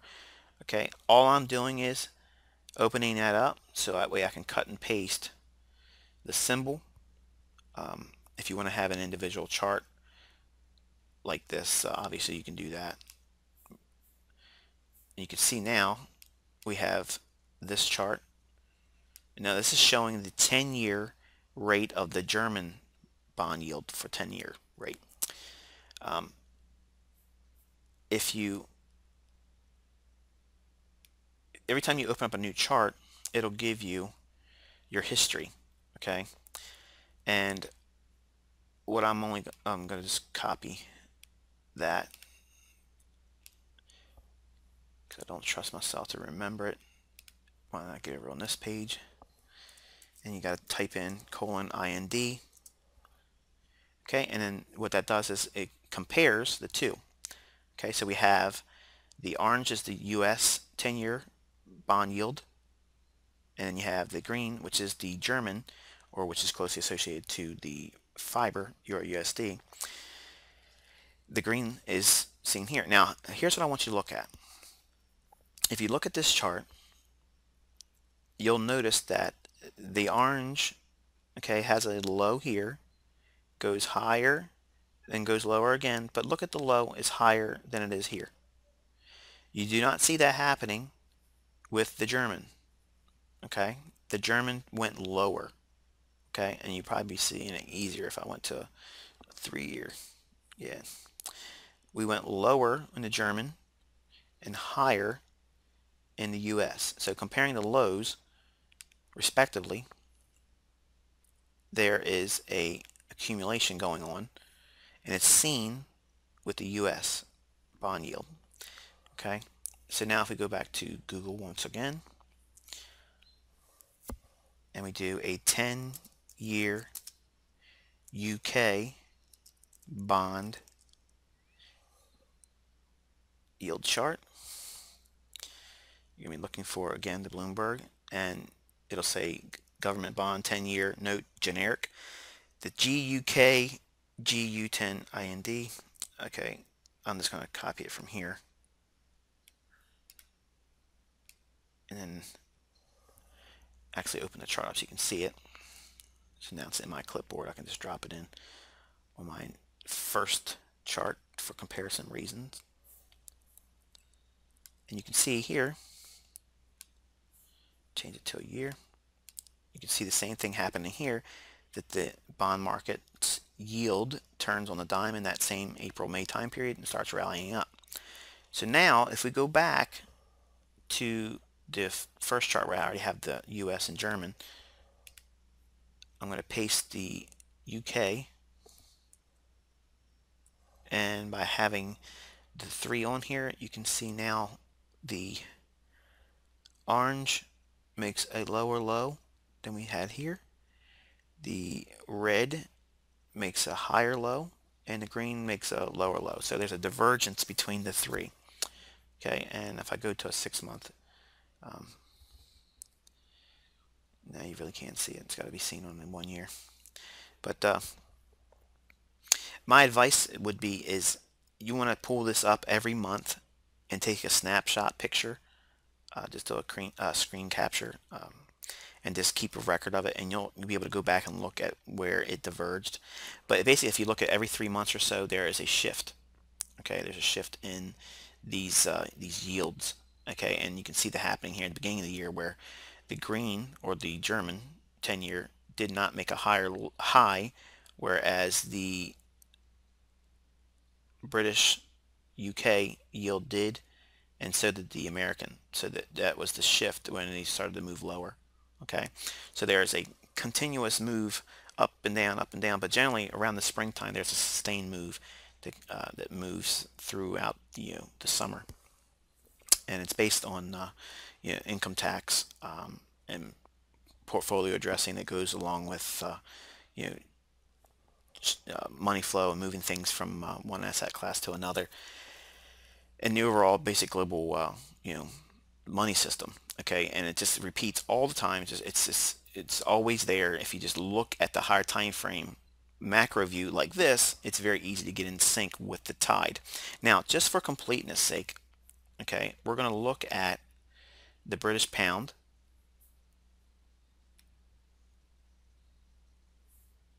Okay, and we're just going to show you the effects again, just for completeness sake, not to that we're going to be utilizing the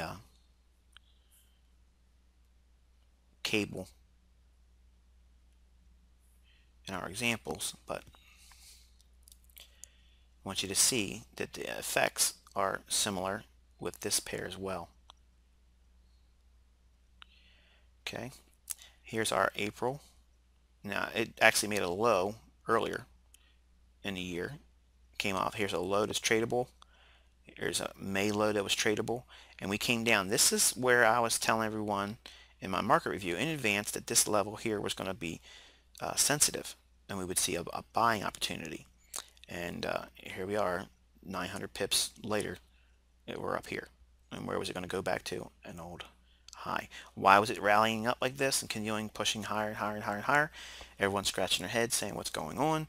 It's because it's chasing the yields. Okay, and there's been no clear discernible means of reversing in the yield market, so therefore there's no real clear discernible reason to expect this thing to reverse and trade and blow out this low. So I would still be hunting bullish scenarios longer term, but certainly not negating any short-term intraday scalping or short-term intraday day trading scenarios for being a bear.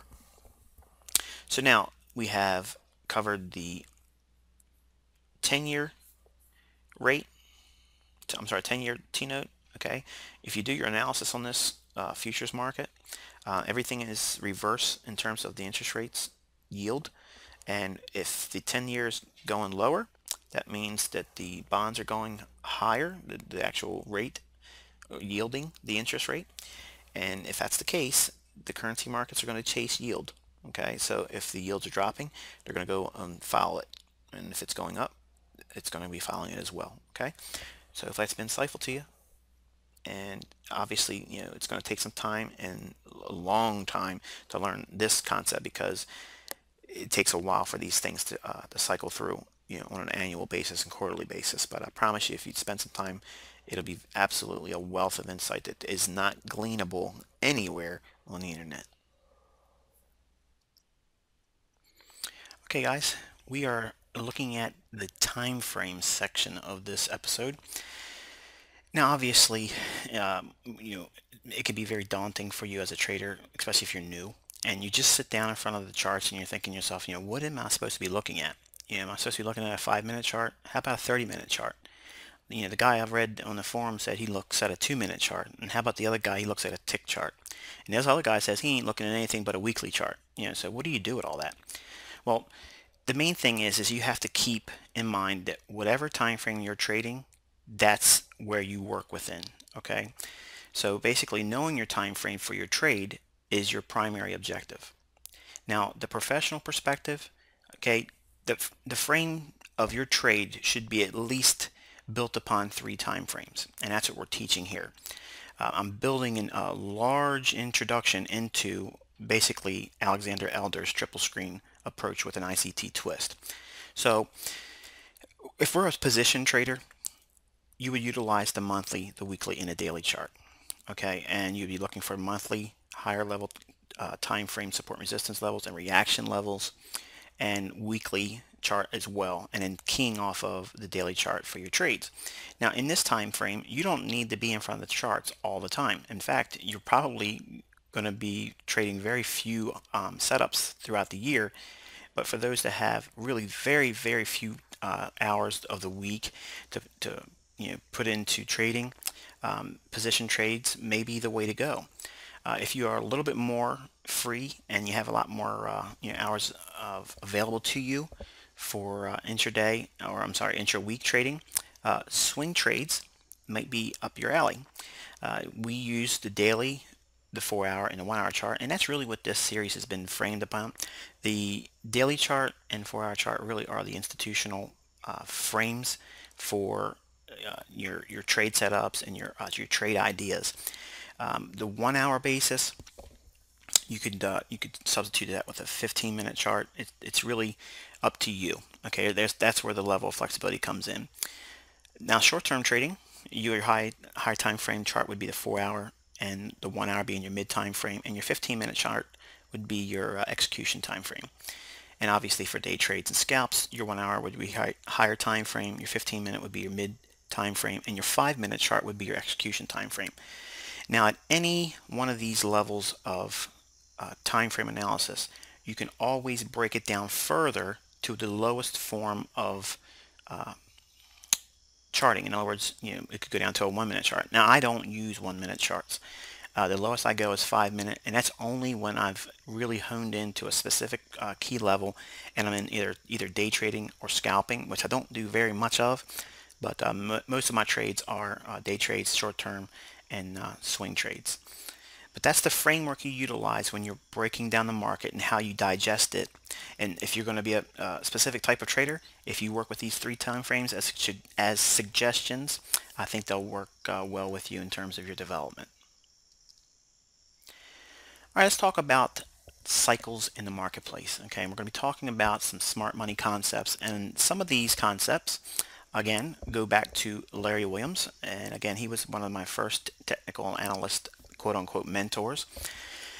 And one of the coolest things I learned, and it didn't really hit me until I started trading the bond market in the S&P, but he taught a concept that's very, very generic, and it goes right over your head if you're a new trader and you're thinking to yourself, well, that's stupid, or that's not exciting, or that's pretty obvious. But it's amazing how when you're trading or you're looking for setups, you forget this phenomenon.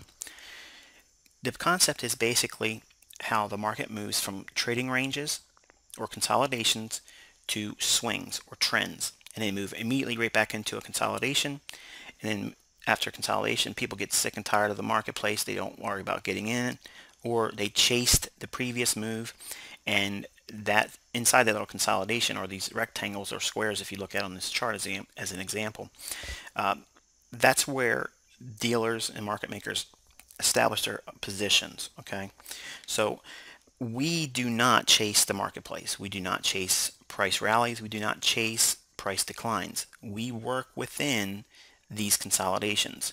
Smart money accumulates during consolidations or when the market's not attractive. Okay, and we're going to build on this model as we go through the series, but it's very important for you to start looking at the charts with this premise in mind.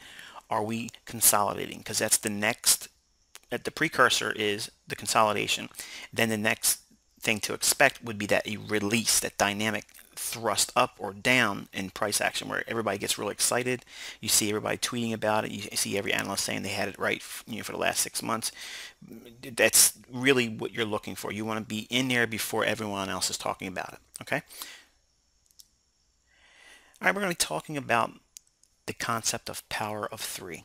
Okay, and what this is basically a understanding of how the market works on a daily range. Okay, now we're going to be looking at this bar chart. Okay, now obviously we deal with candlesticks a lot in my videos and maybe in your own trading and your technical analysis. But for a couple minutes, let's spend a few moments talking about how the open, high, low, close bar is beneficial. Now, I'm not going to give you a full treatise on this because I have actually a tutorial that I'm re-releasing that has much more insight that I'm going to go over in that, but this is going to be a brief introduction. The concept briefly is this. When the market opens up on a daily range, okay, you as a trader, you want to be participating in large range moves, okay? Like we just discussed on the previous slide, you want to be entering the market when it's quiet, when there's not a whole lot of activity, or at least when the ranges start to compress. Okay, when the ranges start to get small, people get really bored with that market and they start chasing the next pair or the next commodity market or whatever it is that's moving around a lot. That's the one they're going to move to. Well, during those small little consolidations or small inside days or small uh, daily ranges, that's when I get really excited because I want to be in there when the markets are getting real quiet. They're like a spring winding up tighter and tighter and tighter, and eventually something, whatever the catalyst is, I don't always know or even care really to know what it is, makes the market take off and hopefully in a predetermined direction that I was positioned in before it takes place. That's essentially what you want to be doing in your trading, whether it be day trading, scalping, or short-term trading or position trading or swing trading, whatever style of trading it is, you want to be getting in your position during these consolidations and contractions of ranges. Okay, looking at this example here on the left-hand side of the euro, this daily chart, just stare at this chart for a couple minutes and you'll start seeing that how the ranges get smaller. Now excluding the small little itty bitty tiny little ranges, that's actually a Sunday candle, so you kind of got to like disregard those. But before the ranges get really really big, they actually get smaller. Okay, and there's other examples of time frames and sample sizes you can utilize to better illustrate this, but I've been looking at this for years and I can see, just simply looking at it for a few seconds, I can see the pattern itself where the ranges get smaller, then expand, get smaller, get expand, then get smaller. That phenomenon, okay, is one of the truest cycles in the marketplace, and it goes over everyone's head. They don't pay attention to it, and many times when they hear me talking about it, it's like, well, that's pretty obvious. Is it really obvious? Because the last few times you took a trade, maybe they were losers. Did you take in consideration what was going on? Did you chase the market after it rallied up 60 pips, okay, without any kind of retracement or whatever? That's the nature of this cycle, okay? And some of the best money can be made simply with just applying the consolidations to trend or swing component we just discussed in the previous slide, and adding when the daily ranges themselves get smaller. So inside those larger consolidations, okay, or rectangles where the trading range market environment develops, inside that trading range, if you start getting small inside days or small little daily ranges getting smaller than the previous days, then you have a really good scenario where it sets up where there's going to be an explosive move 1 day, 2 day, 3 day up or down, depending upon directional bias that was the precursor going into that condition. But now let's break the daily bar itself down. Looking at the opening, assuming that we were looking for a up day, okay, or we're in a bullish scenario. Generally speaking, if you are trading in an area where it's highly probable for the market to trade up, maybe we're in a consolidation on a daily chart or 4 hour, and the ranges start contracting, okay? On large range days, this is a notepad moment, get this written down in your notepad. On large range days, the open tends to be at the opposite extreme of the daily range opposed to the close. As you can see in this example, obviously this is an illustrative example I drew with the computer, but it's going to communicate the basic premise. The open generally is on an up day of a large range with an up day bias, and a close typically sees the open at the low of the day or near the low, with the close at or very near the high of the day. Okay. Now look at the example for a moment to the left.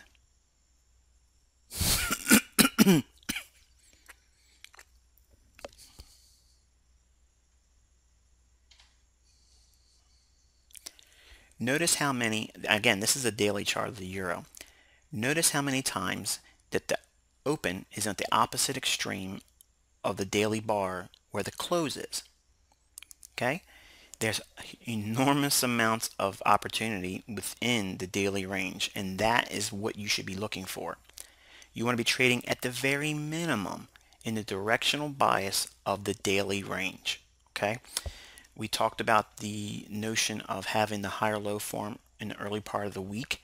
Okay, so that same principle applies here, just on a daily chart. Okay, so now what this means is, if you're bullish, you want to be looking at the opening price and looking at that as your filter. So you want to be buying not very much above it, if at all really, and certainly below it. Okay, because what you'll learn is the opening price very rarely works both sides up or down before going up on an up day. In other words, price does not spend a whole lot of time monkeying around with the opening price. If it goes down, it's only going down briefly for a very short distance, maybe blow out some stops, maybe retest an old consolidation, dip into an old block of orders for institutional purposes, and then shoot straight up and continuously work one side of the market all the way through the trading session, and then closing off many times a little bit off the high.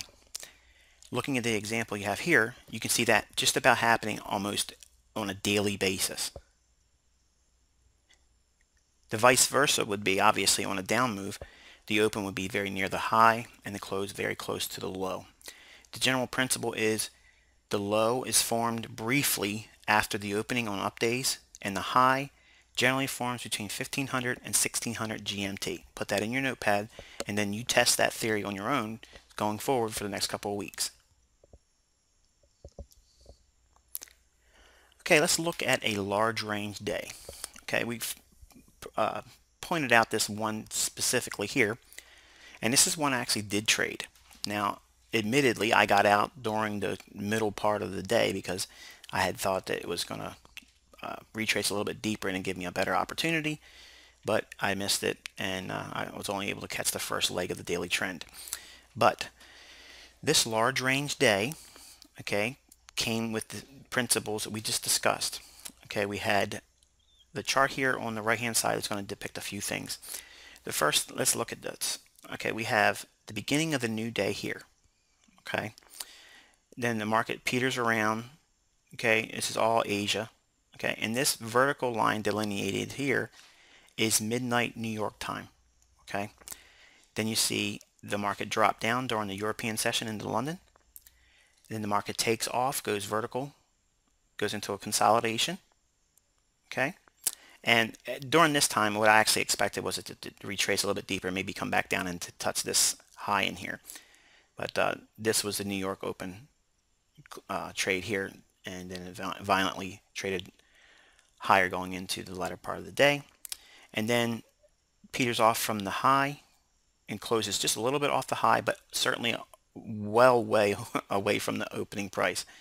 And then after this vertical delineation here, this is 1800 GMT. And I'm going to talk about these two markers in a moment because I've really never discussed this on any other video or series or any kind of discussion, but I'm actually going to highlight more insight as to why 1800 is a very significant number. then the market essentially goes quiet going into the new day.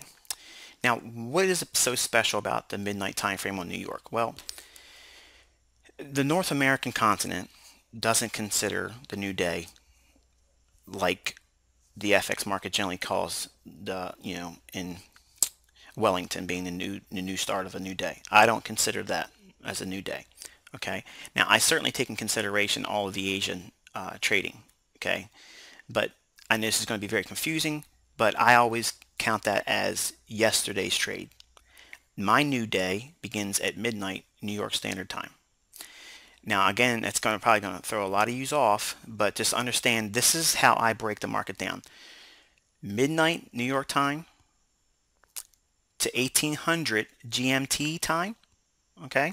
Or basically 2 p.m. New York time, okay? That's the cutoff of the daily range. Everyone asks, when's the close? When does New York close? Or when does this and when does that? Let's talk about the commodity market for a moment. Because before FX was opened up to the general public, the only time you could really participate in the currency market was if you were trading the options market or the futures and or mid-am contracts on the commodity exchanges. And it was in the form of open outcry. Now, open outcry is still in existence today, not as predominantly as it was years ago because everything's slowly transitioning to electronic, much to their dismay, but there is essentially a rhythm to the marketplace still based on that open outcry. Now, put this in your notepad. Currency markets, okay, or COMDOLs, okay, that means the commodity markets that trade on the futures contract basis. That means Australian dollar, Canadian dollar, British pound, Swiss franc, Japanese yen. Okay, those currencies, okay, are COMDOLs. They can be traded as a futures contract. The futures contract open outcry pit begins trading at 7:20 New York time. Now, what do you think is so significant about that time? That's 20 minutes after the beginning of our New York Open kill zone. Okay, why is the New York Open kill zone so cool and so easy to trade? Is because that market event, open outcry, also is going to be involved in the daily range. Okay, why 1800? Well, because at 2 o'clock in the afternoon in New York time, the open outcry pit closes and they are gone for the day. And you can see here that clearly is illustrated. There's no more volatility, very, very, very little volatility at all, unless there's an FOMC, interest rate announcement, which typically comes in around 2 o'clock in the afternoon, late in the afternoon, where really nobody should be trading anyway. So, will you miss some moves? Certainly. If you're really involved in trying to gamble, trading those types of events like non-farm payroll, I can certainly do without trading one Friday every month. Okay, I don't really care to be a part of that roller coaster. I can trade it, I just choose not to. But if you bracket out your days like this, okay, on an intraday basis, I think what you'll start seeing is there's a clear symmetry to the market that goes unnoticed by 99% of mentors or gurus or teachers or even traders. And this is the actual daily range that goes on every single day. If you understand how that works, you can see this, the open, the down move, the move up, the high, and then off the close. And that's what you see here, the open, the down move, the high forming, and then off the close. Off the high as a close. So that's what we're looking for when we're trading intraday or getting positioned during upward bullish market environments.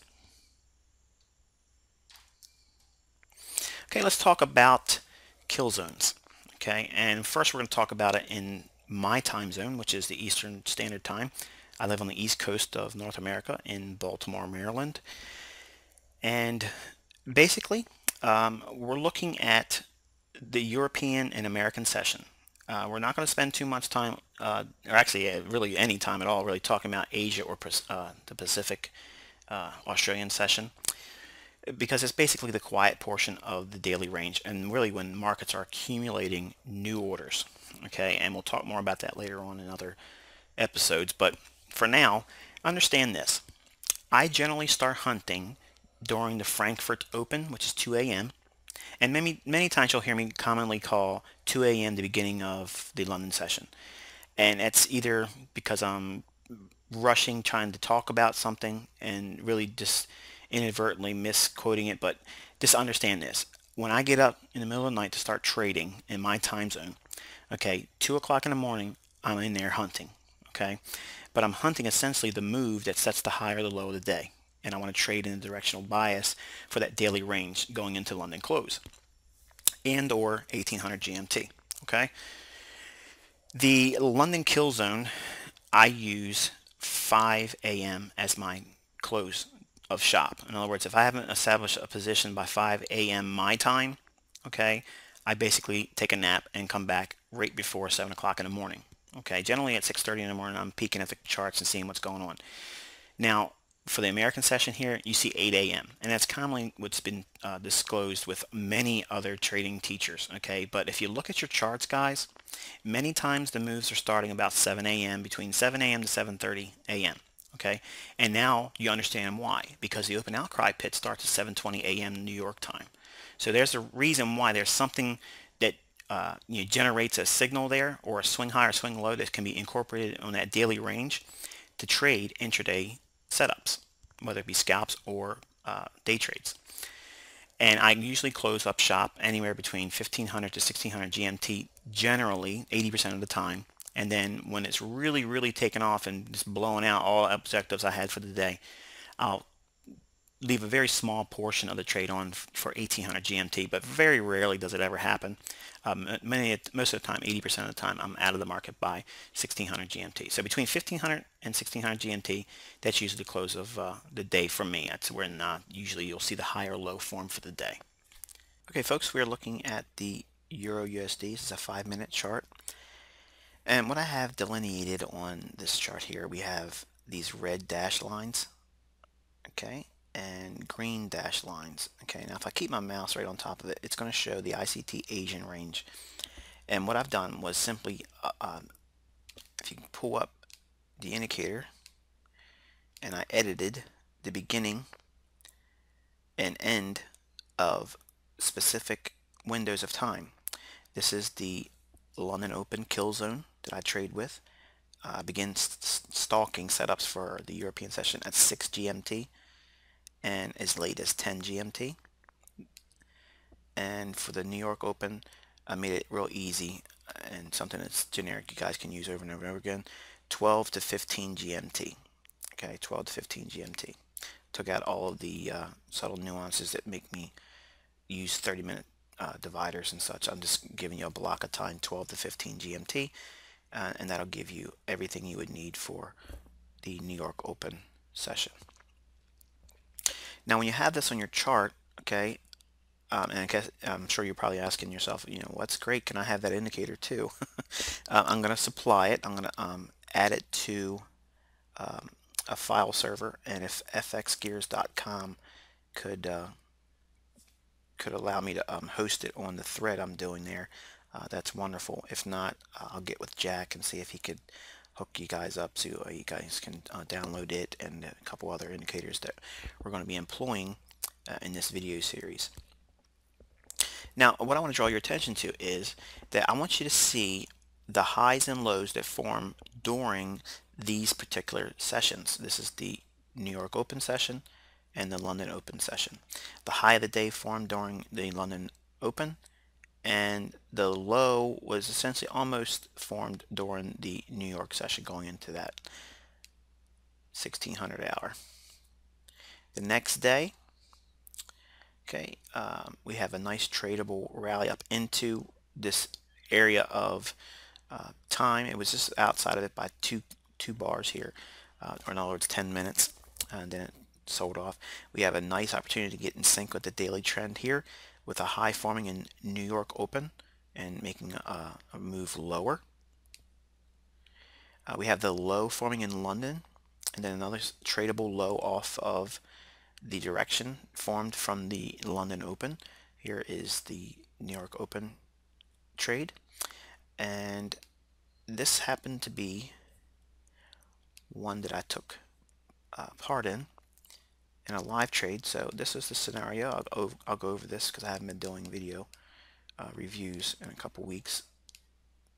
Just give you this as a highlight. Okay, the price made all these multiple stabs lower and showed an unwillingness to go lower, consolidated, found a low in London open, traded up, and then retraced into the New York session, going into optimal trade entry and a sweet spot, and rallied on up. Now, if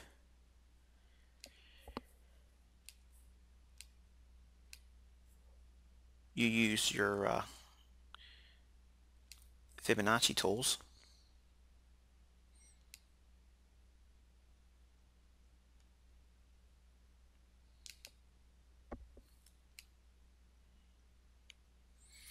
here's your 162 extension, nailing it for the high.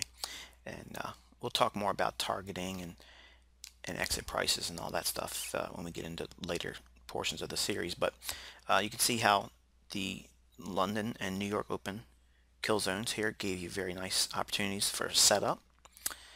Here we have another scenario where using the previous day's low, okay, and all we're doing here is highlighting the importance or the influence that the New York and London kill zones provide for setting up opportunities to trade. This area here, okay, during the London Open, we retraced inside of this range here, and then where we had this consolidation and the market moved out of it.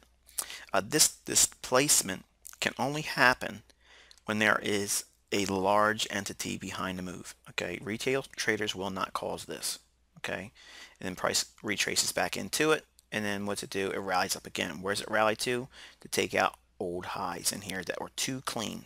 Okay, this is way too clean, and price stabbed up in there and gave an opportunity to take profits if you were a short-term scalper on the long side, but the bias was lower. Okay, and we talked about earlier, you know, how it's important to focus on these higher time frame key reaction levels, and that was the reason why we saw this really explosive move lower.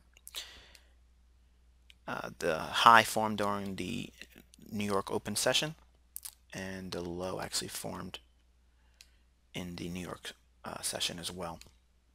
The following day we had a short-term high formed in here, but a tradable low formed off the fiber in the New York session, making the high here and then closing the week out as we see. The kill zones are where you bracket in terms of time.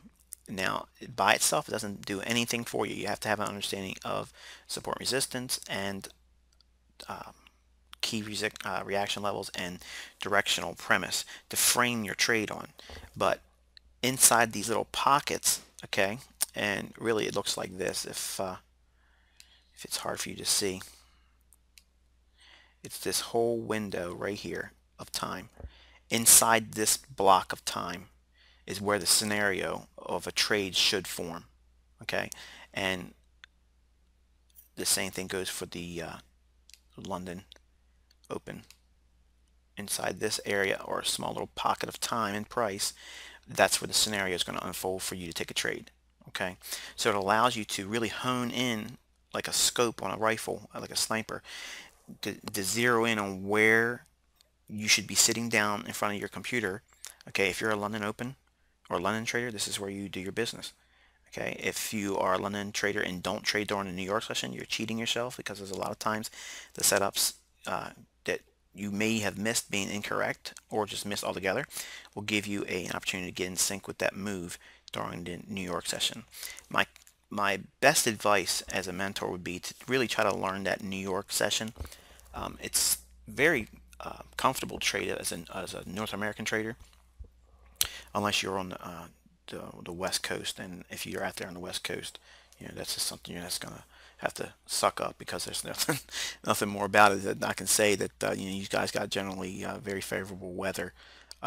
So if this is the thing you have to trade in for it, then haha. So anyway, the New York session, obviously, to me, I think is the easiest one to learn. It's the most forgiving because it gives you the London session behind you as a catalyst, just a frame your trade off of. So if you have a higher time frame support and resistance level noted, a directional premise in mind, and then you have the London session keying you in that same direction, man, you have a loaded deal as you have here in this example on the 4th of September. The let's take all this stuff off actually. If you have any doubts that there is some significance behind these particular windows of time, it's going to be your homework to actually go through the next week, okay, and have those time windows bracketed out. Again, for the New York session, it's going to be 12 GMT to 1500 GMT and 6 GMT to 10 GMT for the London Open kill zone. And for those that have been following me for a while, if you notice there's a slight difference in those windows, I just did it for this teaching series because there's a lot of members of FX Gears that's not familiar with my stuff, and I'm not going to be populating their website with all of my videos, so I just more or less made it user friendly so that way you guys can have generic time windows to work with, and they'll be very friendly to you. There's nothing going to be missed outside of those windows of time. But if you do this for a week, okay, my advice is to see what happens during these windows of time, okay, and when there is higher time frame reaction level around these same pockets of opportunity in terms of time kill zones. And then you'll see a confluence of events unfolding that if you miss it, we'll find out more about it in the 4th installment because we're going to go over the examples. But really, I want you to see what you think may happen based on everything we've covered so far. It's not a test, okay? It's just a learning opportunity for you to familiarize yourself with price action.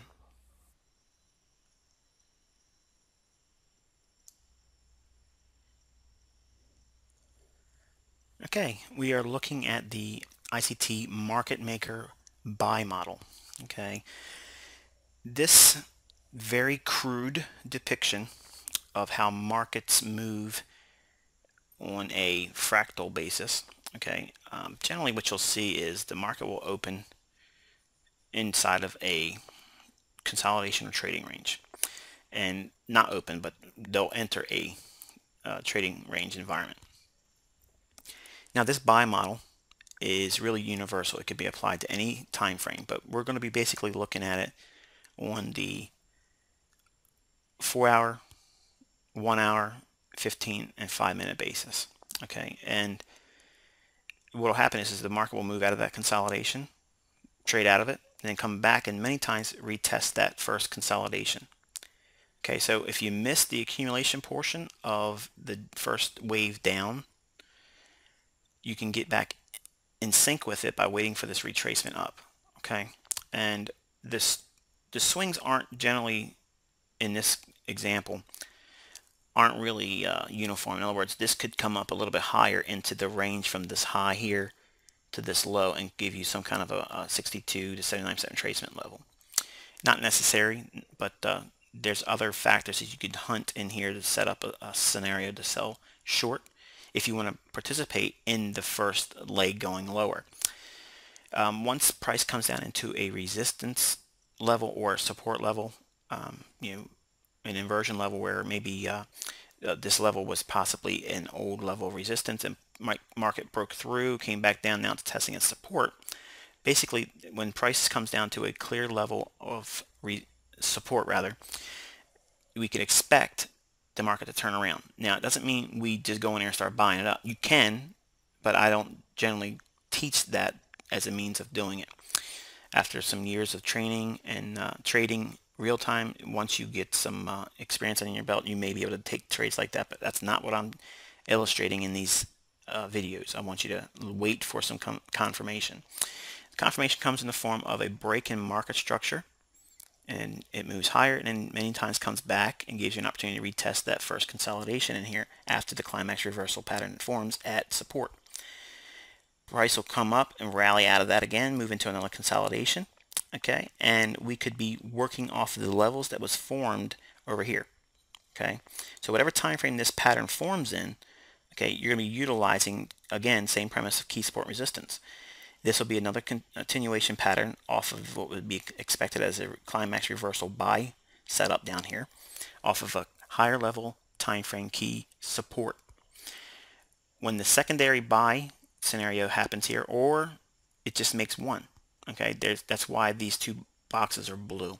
Generally, it can be one or two small little pauses or consolidations, and then there's an explosive move up to take out the highs above the first consolidation. Okay, and the premise is this: the market makers start building up orders in here, okay, and they hold price within a clearly defined range. There's not enough buyers to keep it higher, and there's not enough sellers to take it lower. So what will happen is that market makers keep it in a tight range to accumulate positions. Okay, now what they want is to hold the market in a holding pattern to establish a premise for them to take the market the other way. Same thing can be seen here, just in reverse on a market maker sell model. We have a consolidation, and the move comes out of the consolidation, and the highs of that consolidation are usually retested. Now again, it doesn't always have to happen like that, but we expect it to happen. If it doesn't come back down, at least many times it'll give you some kind of a small little pause in here, or maybe a bull flag formation type thing, and then it'll rally up into a clearly defined resistance level. Inside of that resistance level, there will be a climax reversal pattern. Okay, many times you'll see, okay, here's a little notepad moment for you.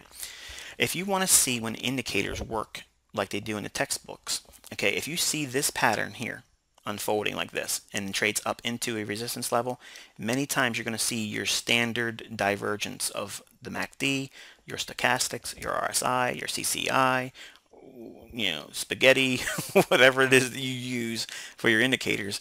If it causes a divergence for a buy or sell signal, you're going to see it form here. Okay, and then, because think about it, if these indicators didn't call major moves, nobody would be paying attention to them. And the only reason why we pay attention to them is because they work on the left side of the chart. We can see it did it the last time, right? So it's going to do it again. But nobody understands the reasons behind why it diverged, okay? And it's based on the higher time frame resistance level and the fact that the dealers, market makers, are taking price up there, and they stab that price level over and over and over again to distribute the orders that were accumulated here. Okay, so they're buying it all up in here. Okay, they're distributing a little bit here, they're distributing a whole lot of it here, they're dumping it. Okay, and then when the market pulls back, a lot of traders view this area as another continuation pattern, much in the same way it does here. Okay, or maybe this is a bull flag. Okay, and what they'll do is they'll buy it with the expectation it's going to continue moving on higher. But what will happen is they'll have buy orders, you know, in these small little areas of dealing ranges that we're going to discuss later on. And what will happen is they'll pair orders up and stack up all kinds of shorting opportunities, and they'll distribute the market very heavily. And what will happen is once they get a block of trades on the other side of their position, essentially, they will do a real quick repricing, and it'll trap traders. And what will happen is that you've done this before, and you know exactly what I'm talking about, even those guys in demos. You put a trade on, okay, maybe you bought it up in here, something like that, okay, and the market drops down hard, okay, and you're thinking, okay, well, maybe it's just going to come down here and retest some resistance, turn support, and then it'll resume up. Okay, and then you start seeing this little pop up here, and you get excited, thinking, okay, I'm getting ready to go back to break even. But the dealers know that. Okay, the market makers already have these folks trapped, and if you went in there and you bought, you're trapped just like they are. They don't want to give you an opportunity to get out of that trade. Okay, they're going to keep you on a negative float. Okay, you're going to be below the dealer spread. Okay, and maybe even pips, you know, in negative beyond that. Okay, and then what happens is they'll do another repricing. And now here's what you're going to do. You're going to say, okay, well, we're just retesting this whole area in here again. and we're going to find some support, but it blows through it. Okay, the dealers will go into another consolidation thinking, okay, well, I know what this is. This is one of those retracements where from the low up to this high, we got one of those ICT optimal trade entries. Nope, not here. What'll happen is they'll one more time they'll run it, gun it lower, and they'll take out the stops that are placed on the folks that were right, that bought this rally here and just held on for too long. Okay, so it's an accumulation, some distribution here, or reaccumulation for new longs.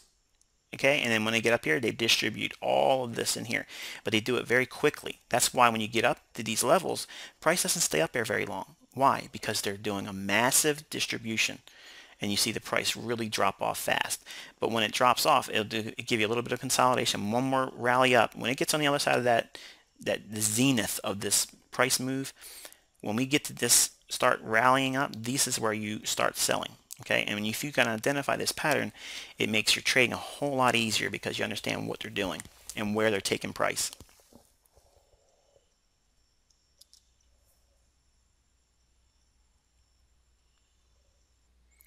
Okay guys, we got some key levels here noted on our time frame of a daily chart, and we're going to give some examples of what is a market maker profile. I'm going to give you a buy example and some sell examples.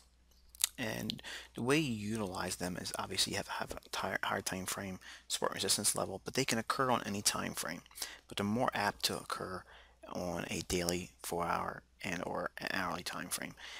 And then if you have a understanding of what the directional premise is on a lower time frames, you can use them on 1, 5, 15 minute, 30 minute, and hourly charts and such.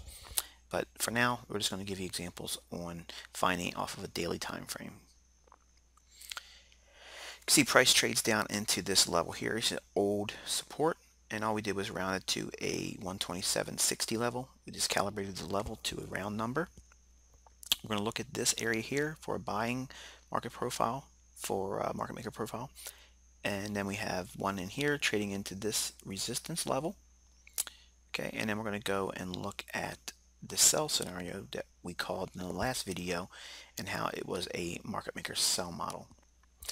Okay, so what we're going to do is we're going to look at this particular day, and the actual candle comes in at July 9th, 2013, and we're going to start with an hourly perspective on it. Okay, and all I did was use this to highlight the time. Okay, we have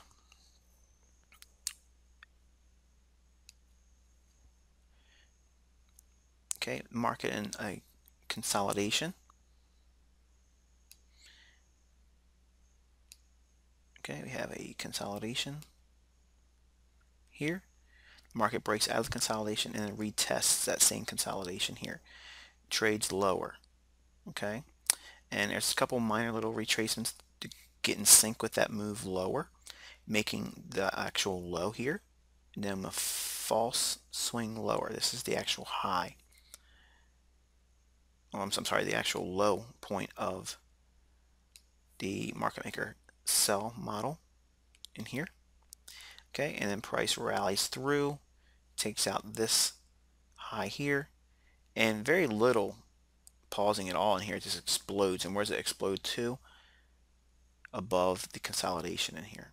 Okay, so again, the same price model here in this fractal pattern is seen on a hourly basis. You can see ultimately it comes back and trades even further. If we go and look at the daily chart again, and we're going to look at this example here for a sell. Okay, right in here, and I'm going to zoom in so you can see this candle right there. Okay, these levels of key support resistance on the higher time frame would be noted in advance, as price trades up into it, we would expect to see a market maker sell model unfold. And let's go down to a 15-minute.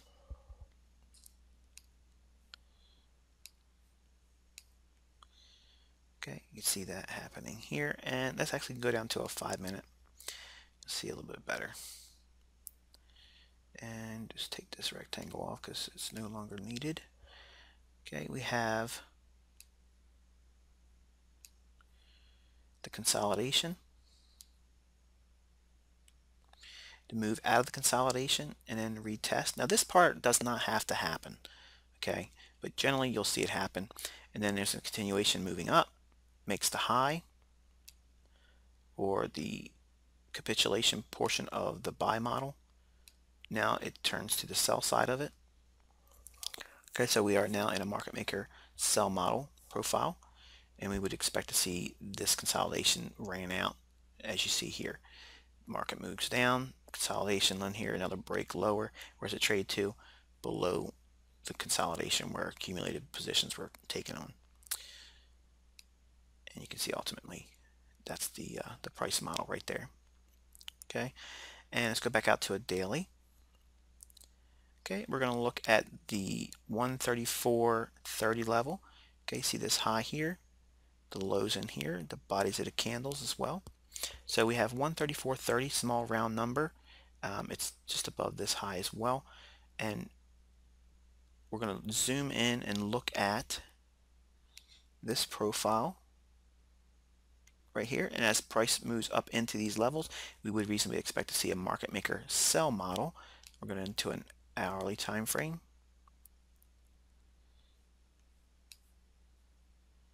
Yeah, and we're going to zoom out. Okay, we can see the consolidation. Let's take these vertical lines off, clean it up a little bit. You can see the consolidation in here. Consolidated, moved out, came back, retested the consolidation, moved on up, false rally higher, breaks down, rallies again on the other side. And again, this is the sell model, so again, this is the sell model, so you're going to see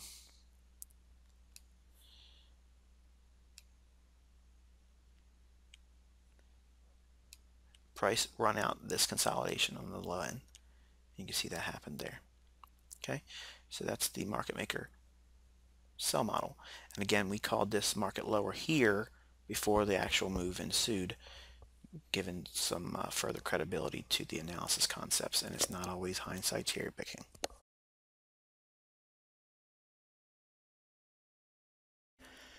All right, let's talk about market orders and how dealers work within the marketplace and how they perceive traders' psychology and how you can pretty much get close to what they're doing without even seeing the order books. All right, we're looking at a conceptual idea of what market price is right now. And we're not going to have a chart. We're just going to conceptually talk about the generic principles associated with how reading the market. All right, let's assume for a moment the market price moves up to what would be considered a key level, okay? Or it could be moving down to a key level. It doesn't matter, but we're saying for the moment right now, we are trading at a highly sensitive price point that reacted most recently, or maybe a couple weeks ago. There was a significant reaction to that same price level. So now market moves, whether it be up or down, we now have a market price that's equal to or very close to that key level. The question comes to mind is, where do we go from here? Do we move higher or do we move lower? When you're watching price, what you're going to be looking for are clues. Okay, there's going to be a fingerprint, if you will, of what may be unfolding. And generally what happens is, above the market price, okay, there are protective buy stops on those that have maybe put on net short positions. And it's many times simply above that, just a little bit more, there's going to be pending sell limit orders for those that have been possibly being long. Okay, in other words, we have net long traders in the market and we have net short traders in the market. The net traders on the short side want to protect their position, so they're going to have their protective buy stops somewhere above the market price. And again, the premise is this market price is now trading at a key level. Okay, and because traders always have a differing view, even if the marketplace is a implied support level, folks may be really looking to sell short. Okay, and we're going to talk about that in a moment. But for those that have saw this level as a potential support zone and they want to be expecting some kind of a bounce up, they would have pending sell limit orders to exit some of their position and or all of it for a profit. And then obviously folks that expect to see it go up only if it proves a little bit more that it's going to move upwards, they'll have a new long buy stop. Okay, so in other words, we have three types of orders that exist generally above current market price, that being pending sell limit orders for those that are net long, protective buy stops on those that are net short, and new potential buy stops for those that want to enter on buying strength. On the converse side, obviously you have, for those that are buying this particular price level, you have protective sell stops protecting what they believe there is a potential buy scenario unfolding. Then you have sell stops that are resting below the market price for new short selling. So in other words, they want to sell on weakness. And below that, usually you'll have pending limit orders to be tripped for covering short positions. Okay, in other words, they're using that type of order to exit on a profit target objective for short positions. The question is, where are we most likely building up orders? Okay, and it's very tricky in the beginning because you have to spend some time looking at charts. Okay, this is going to come with time. And when you hear me talk about, and a lot of times that you'll hear me in my market review videos or sometimes in my teaching videos, many times I'll talk out loud, okay, my thought process. This isn't always meant for you to be taught what I'm always speaking. Okay, in other words, I may be thinking out loud about a phenomenon that may be unfolding at a particular level. Okay, and I'm not really meaning to teach that to you because it's something that you're going to have to drill over top of charts to learn on your own. Okay, and this is the part of the experience factor that comes into play, and why patience is so important, because if you don't have patience, you won't give yourself the time to develop this knack, because that's exactly what this is. I don't have an order book. I don't have access to what these orders are outside of what everybody else has on a retail level.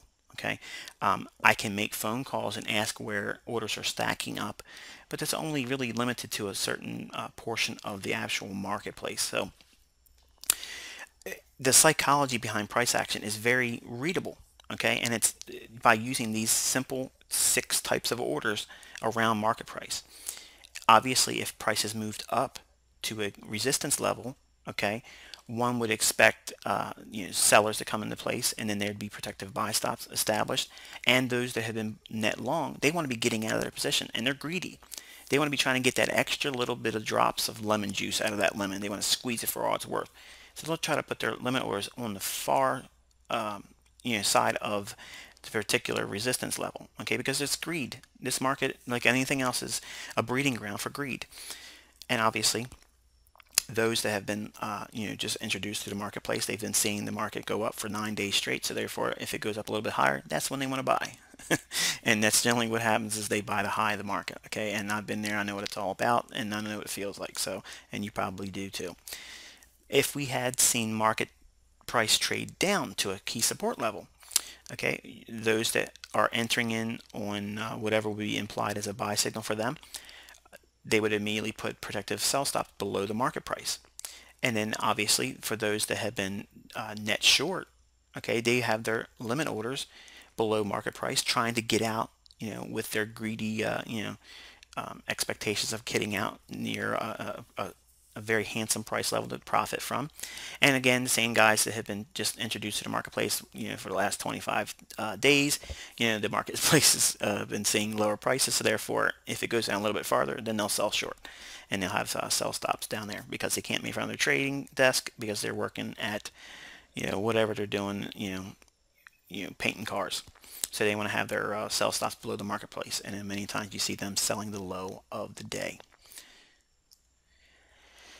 So let's talk about a little bit more detail of how market makers pair orders and how orders stack. let's assume for a moment that there is a highly sensitive price level of support or resistance around that 132 big figure. Now, when we look at a big figure, okay, and before I go any further, this could be a mid figure, okay, and then obviously the levels above it being respective in terms of what we have here as an example. But keeping in true form of the institutional levels we like to follow, which are the big figures, the 20s, the 80s, the small round numbers, okay, and the mid 50 levels. Okay, if price trades up to 132, don't expect 132 to always simply hold price back. Many times you'll see price trade up to that level, and there'll be orders around the 10 level and around the 20 level. Many times you'll see price, even if it's going to go lower longer term, many times they'll sweep price up through the 10s and the 20s. And the reason why is because folks like to put their orders at odd numbers and such, okay, but really the institutional level traders, they work around small round numbers, okay, the 10s, the 20s. They'll use those levels because it allows them to clean through particular price levels. And maybe you've encountered slippage. Okay, in other words, you really wanted to get out at 132.05, but maybe they filled you at 132.10. That's slippage. Why did they fill you at 132.10? Because that's where their order was for them to execute. So they're going to fill you there, not where you really want to get out at. Okay, it doesn't happen all the time, no, but obviously we as retail traders are at the mercy, if you will, of what the dealers are going to give us as an order. Okay, maybe you had a trade executed and you exited or entered, and then you had a requote later on. Okay, maybe you got in a short position at 132 even, okay, and then later on found out that they quoted you 131.95 or 131.90. Okay, that's pretty extreme in terms of slippage, but if it's an economic report, things like that can happen. As a matter of fact, I just recently traded an economic report, and I had 7 pips slippage from where I was trying to get in and where I actually got filled. So that's the inherent nature of trading in fast, illiquid markets, and they're going to fill you where they want to get filled.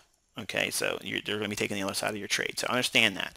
If you're dealing through a market maker or an order desk, that's the type of filling you're going to get with your orders. Okay, but if you think in terms of the big picture of how these market makers and large bank dealing traders work, they're going to work around these round numbers and always expect them to try to sweep to the next small little round number, because that's generally where they'll take price and it'll clean out all the guys that want to use a stop loss. Okay, maybe they sell short at 132 even on a limit, and maybe they saw price drop down to 131.90 and they're salivating because they think it's going to go to 130.